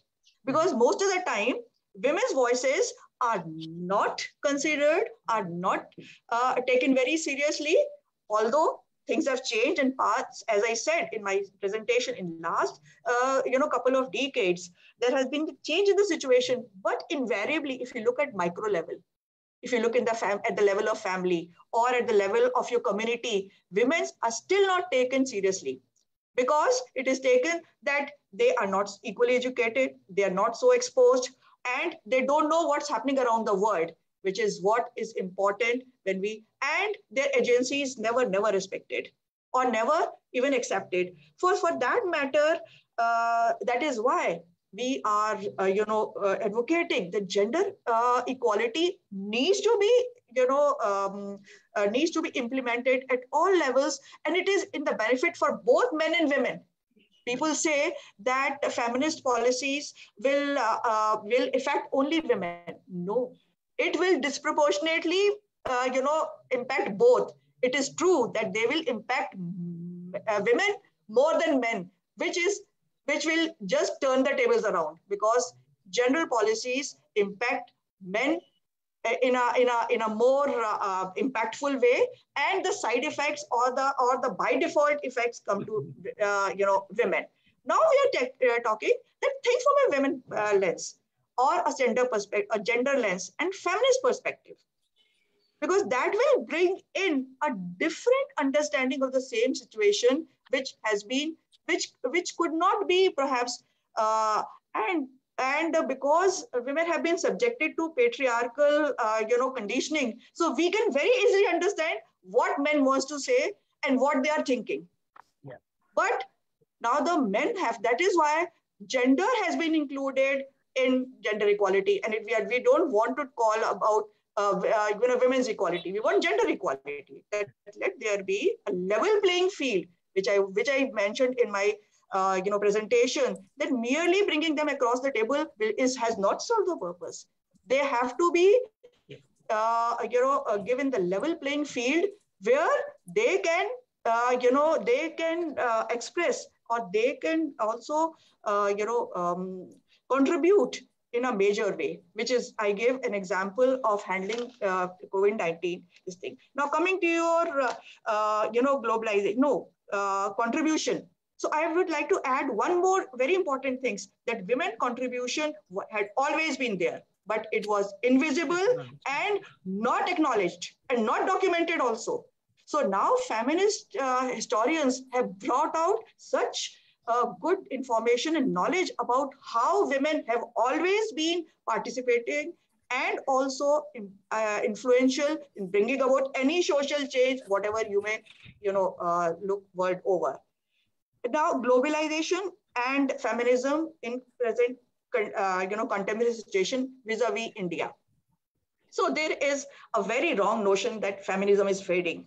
It is not fading. In fact, it is spreading its root, but not under the rubric of feminism, because people have problem, calling it feminism. But the sensitivity and the consciousness is now can be seen even in growing children, in adolescents.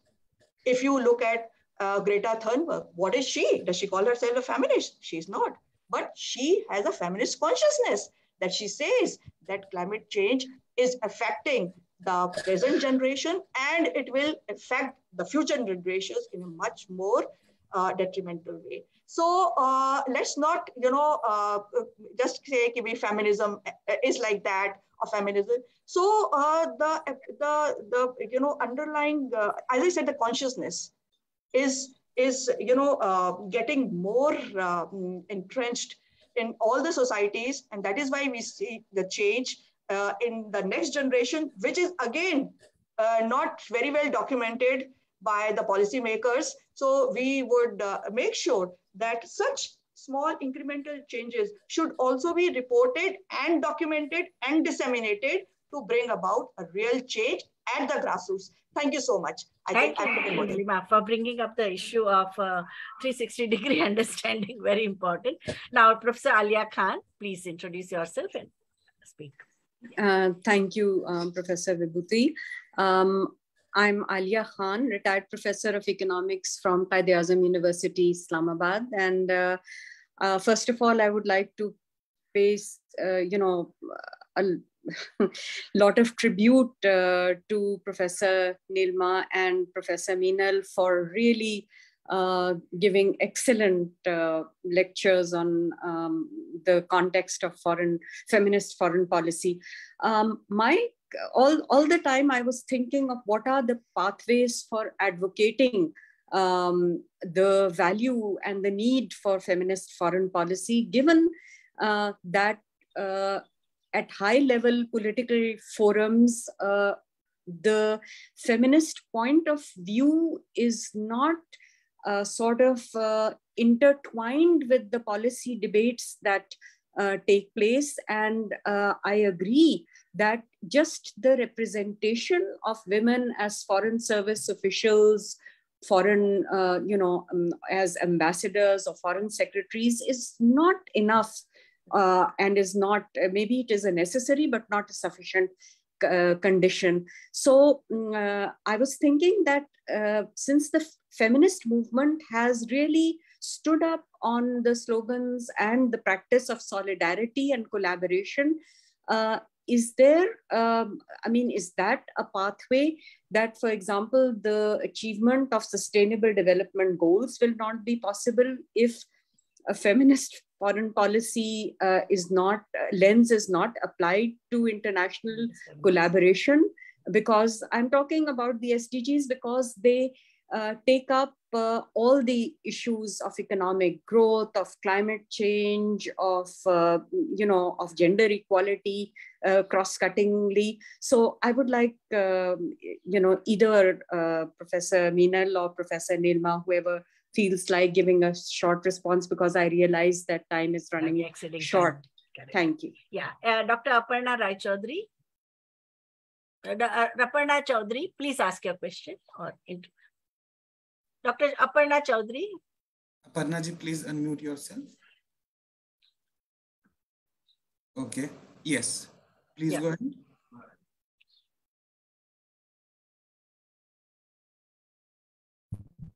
Aparna ji.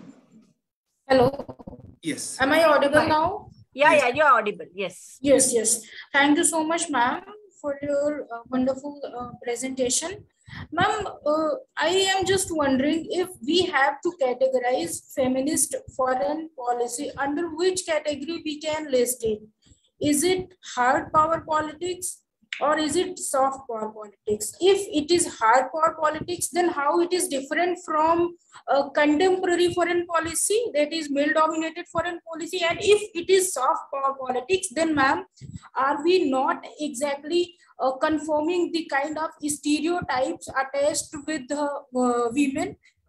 Yes, ma'am. Thank you so much. Very, very important question and made a very challenging question.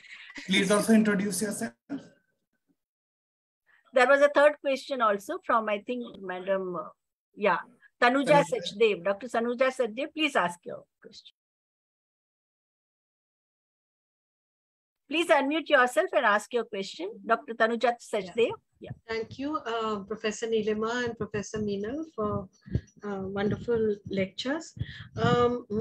Professor Meenal, your lecture so clearly and so lucidly explained how just making women visible in international relations is not enough. We do not realize a comprehensive feminist foreign policy, and and Professor Nilima earlier mentioned about how people are reluctant to take up or talk about feminism, and so I felt that one very important term that we haven't taken up at all, and that can sort of camouflage. How about talking about hegemonic masculinity-based understanding of power? Because that is what we are, that is what we are confronting. When we talk about IR, we are talking about IR not being a neutral field. It is structurally masculine. So, instead of talking feminism, if we talk about the existence of, I'm just playing around with the semantics of it all, a hegemonic masculinity-based understanding of power. That was one, maybe a little frivolous comment here. The second, the title of our course has been Praxis for a Peaceful and Gender Just World. And we are aware that all the discussions about the feminist perspectives from the perspective that Professor Meenal has taken up today is confined to the academic world. There are lectures, there are articles, there are books, and it's confined to the academic world. How do we bridge this? And this is what one of the earlier person questioned. How do we make inroads into the policy-making world? Because that is a close clique. How do we make interventions there? Here, non-governmental organizations have no role to play. It functions in the area of aid. And there also we've seen how a number of NGOs in recent years have been co-opted. So looking at the political economic framework and so on. So how do interventions take place? Or will this continue to be a divide between academic discussions and praxis? And praxis here, one is talking about the real world of policy making, where men or women is about following the discourse of hegemonic masculinity, its values, its principles. Third, last bit, and this is in the context of contemporary European politics. We're talking about feminist perspectives, and look what has happened in Ukraine today, and what has happened in the past 1 year. And so the discussions that are taking place about how Europe also needs to become nuclear, whether Korea or Japan, what this single, this war in Ukraine has done has fired up yet once again the need to have, nuclear weapons. So, this is such a glaring reality in front of us. Where will we feminists be able to make inroads with regard to this, the old traditional focus on national security, while all along the last 2 decades, we've been talking about alternative forms of national security. Thank you so much. I raised all these questions and some comments. Thank you. Over to Professor Meena. Yeah. Thank you. These are some really very important questions. They're very thought-provoking, but they're also quite interconnected. So I'll try to distill the essence of these questions, or we'll take the liberty of doing that in the interest of time. And what I think the most important thing here that was raised in all these very important questions by Drs. Tanuja, Aparna, and Aliyah, I think the crux of the issue is, how do we make this work, right? So yes, we understand feminism, we understand the importance of feminism, or some people do. At the same time, feminism has been maligned as a concept, as something that is to be feared rather than embraced. But at the same time, as Dr. Nilima Srivastava said, feminism has made inroads. Even if it's not acknowledged as such, it has made inroads into the public consciousness in a way that is relatively new in some ways. But what I would like to say here is that, firstly, I would like to acknowledge the fact that we are seeing those inroads being made. I would not brush aside the academic insights to say that this is just happening in the ivory towers. I don't think so, because I feel that a lot of this understanding of what is it, what has been missing, and how do we make it apparent has happened in, through research. And that research is percolating in the public domain in a variety of ways. But as academics, it is up to us to make our research more applicable, to be accessible, not applicable, but accessible, to making our voices heard in ways that we are not just talking within echo chambers. I think that's a very important point to raise. So how do we build these bridges between policymaking and feminism, or the concerns that feminism raises, which is beyond just women? It is a much broader concern. And in that, again, the insights that we have from academic understanding of how do policies get made, that's another important aspect that has to be brought to the fore. And again, those connections need to be built.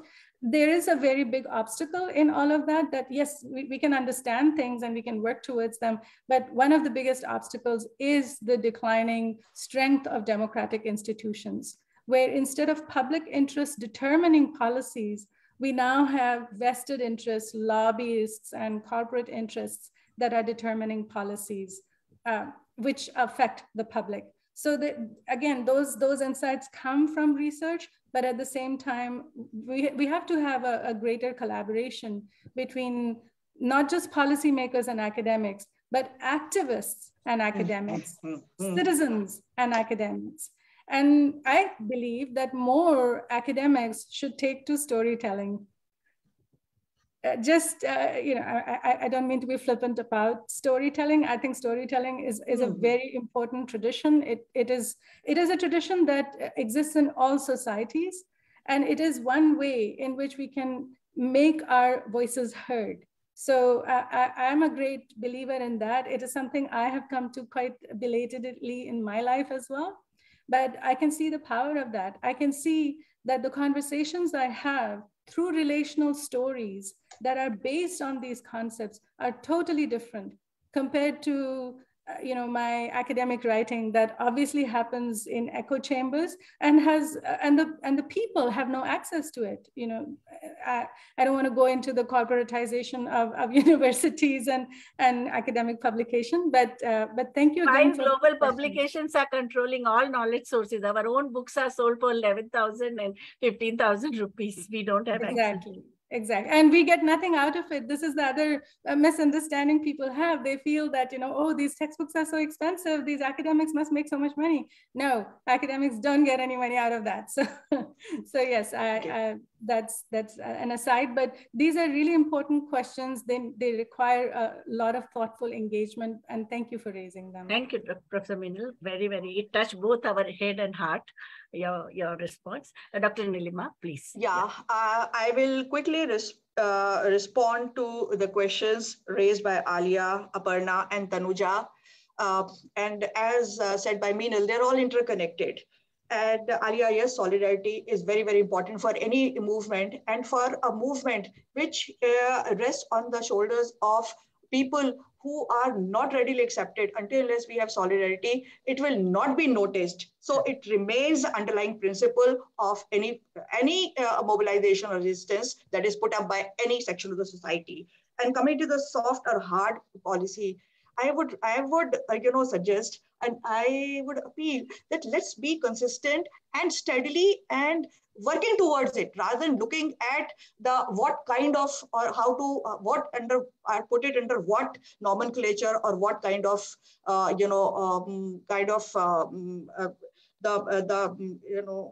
what label to give it. So that will be this thing. Then about Ukraine war, suddenly very, very interesting thought came to my mind. That what if Sultana's dreams come true? There will be no wars in this world. Okay. So let's hope that Sultana dream come true in our lifetimes. And responding to Tanuja, you say that I'll draw your attention to the fact that women's movement had to enter into academia to make it powerful and to broaden its base. Because until and unless the classroom teaching also talks about individualization and marginalization of women, which was a very, very hard fought journey, and we from women's studies knows that how difficult it was to enter into academic world and academia. So until and unless the academic understanding of what is happening in society is analyzed, is told, as said. Storytelling is a very easy word, but it is about talking. It is disseminating. So which is in general parlance, it is storytelling, and women have built their knowledge by storytelling only. Correct. So I would say that yes, of course, hegemonic masculinity is also, it impacts the people who propagate it or who follow it. So it is not, good for them too, but this is how, the society has thrived to, come up with controls, whether it is patriarchy or hegemonic masculinity. So all these, that's what I said in one of my slides, that patriarchal structures along with masculinity constructs. Which is what I feel now, that, femininity constructs have changed over a period of time.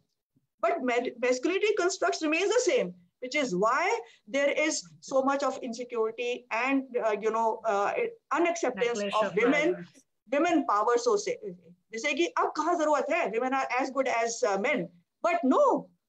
We are talking of all of us who are at a better, place and at a better, situation and lifestyles. But if you look around us, the situation is really very grim, and one feels very, very sorry that. And there was a report that it will take another 6 generations for world to see gender parity or gender equality. So that was very, very disheartening when I read about it. We hope that we can accelerate the change. Thank you so much. Thank you, Dr. Nilima, for bringing so many important concerns about the challenges that are faced by feminist foreign policy and status of women and the gender relations in nation states. All 3 speakers, I think Ambassador Anil Trigunayat, Professor Minel Srivastava, and Professor Nilima Srivastava. All three of them have brought in extremely important concerns, and the whole session has been very rewarding in terms of our alternative and the pathways that we are seeking for the global peace and security and gender equality. Feminist concerns, what they have tried to drive at is that feminist concerns must be tackled effectively in multiple policy areas to ensure that governments do not simply pay lip service to feminist foreign policy and development policy. These encompass gender justice, countering erosion of public sector services. I think that Dr. Minel also brought up the question of how financialization of social sector that is happening, moving beyond both the conservative economic policies and also the colonial, post-colonial extraction of the very predatory way in which the global capitalism is operating. So growing number of countries, when they are jumping into the bandwagon of feminist foreign policy, I think we need to scrutinize the motives and scrutinize the way they are operationalized in a very judicious way. We all have a very painful experience of the global pandemic and how the commercialization of health services played havoc with most of the African countries, which were completely left without any kind of support services. And Dr. Nilima also brought up the question of that wherever the women leaders were there, they put profit before people, before profit, and they came up with a very intervention to combat corona in a very, very humane way, and they were able to contain the negative impact of corona. So whatever foreign feminist foreign policies we are talking about, we need to walk the talk. And I think it's a very important that whether it is a World Trade Organization or General Agreement on Trade and Tariffs or the macroeconomic policies everywhere, we need to see to it that it doesn't remain just a rhetorics, but it also gets operationalized, and a lot of solidarity, as I think Dr. Alia also brought up, the issue of solidarity is very important. I think we have had all the 4 sessions were extremely educative. And I think for the first time, I think in India, this issue has been discussed. So I think give us some time, because we are, the whole 5,000 years of patriarchy has been challenged by the women's movement over the last 100 years. But still, what we have gained in terms of new perspectives, new sensibilities, expanding the horizons of human rights, I think that is the very important lesson that we have, and let us be optimistic. I don't accept the kind of predictions which are made that it will take some 6 generations to get gender equality. I think all of us, when we get united and make concerted effort, changes. Another world is possible. A world with gender justice, social justice, economic justice, environment justice is possible.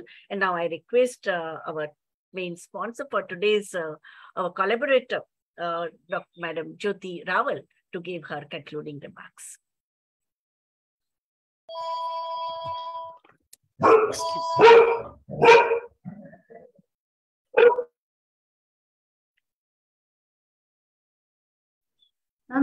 My apologies. Sorry. Yeah. No. So thank you so much for this excellent panel. Really, really insightful and thought-provoking discussions that we've had.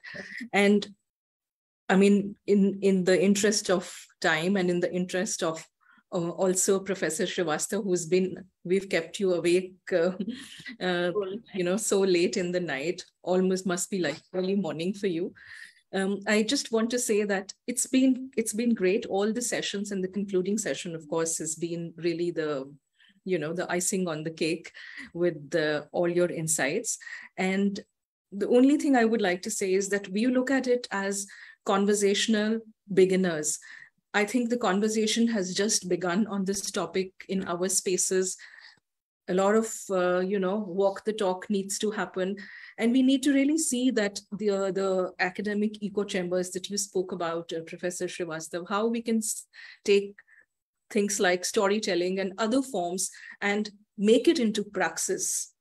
So that's what one is hoping to kind of, to see it unfold in time to come. So thank you so much. We really hope that we keep the conversations going and we stay connected. Thank you so much. Now, I think, yeah, IMPRI team, yeah. Tripta, please. Thank you so much, ma'am. So as we come to an end of session 4, the concluding session on gender, international relations and diplomacy of an online Monsoon school program on feminist foreign policy, Praxis for a peaceful and gender just world order, organized by FES India Office and IMPRI Gender Impact Studies Center, GISC. I, Tripta Behra, researcher, IMPRI, Impact and Policy Research Institute, New Delhi, would like to propose the formal vote of thanks. We are grateful to our experts for the day 4 of this Monsoon School, Professor Meena Srivastava, Ambassador Anil Trigoniath, and Professor Nilima Srivastava. Thank you so much for such excellent presentations and such great interactions. We thank our conveners, Ms. Jyoti Rawal and Dr. Simi Mehta and Dr. Arjun Kumar. We thank all of our participants who have raised pertinent questions and actively participated in today's deliberation. Thank you for being interested and putting your time, energy, and efforts into understanding emerging issues concerning the impacts of policies in promoting gender equality and foreign policy, helping us to bring together the practitioners and participants through this course for impactful policy research and action. We are grateful if you are watching us later on YouTube or listening to us on our various podcasts or reading our publications. We hope you continue to join in the future to IMPRI #Web Policy Talks and Web Policy Learning. Those who've attended all 4 sessions will be sent a feedback form over the email for obtaining participation certificates. So do watch out for that. Until then, wishing you all a very good evening. Thank you so much. Thank you so much, ma'am, for joining. Thank you, everyone. Bye. Take care. Take care.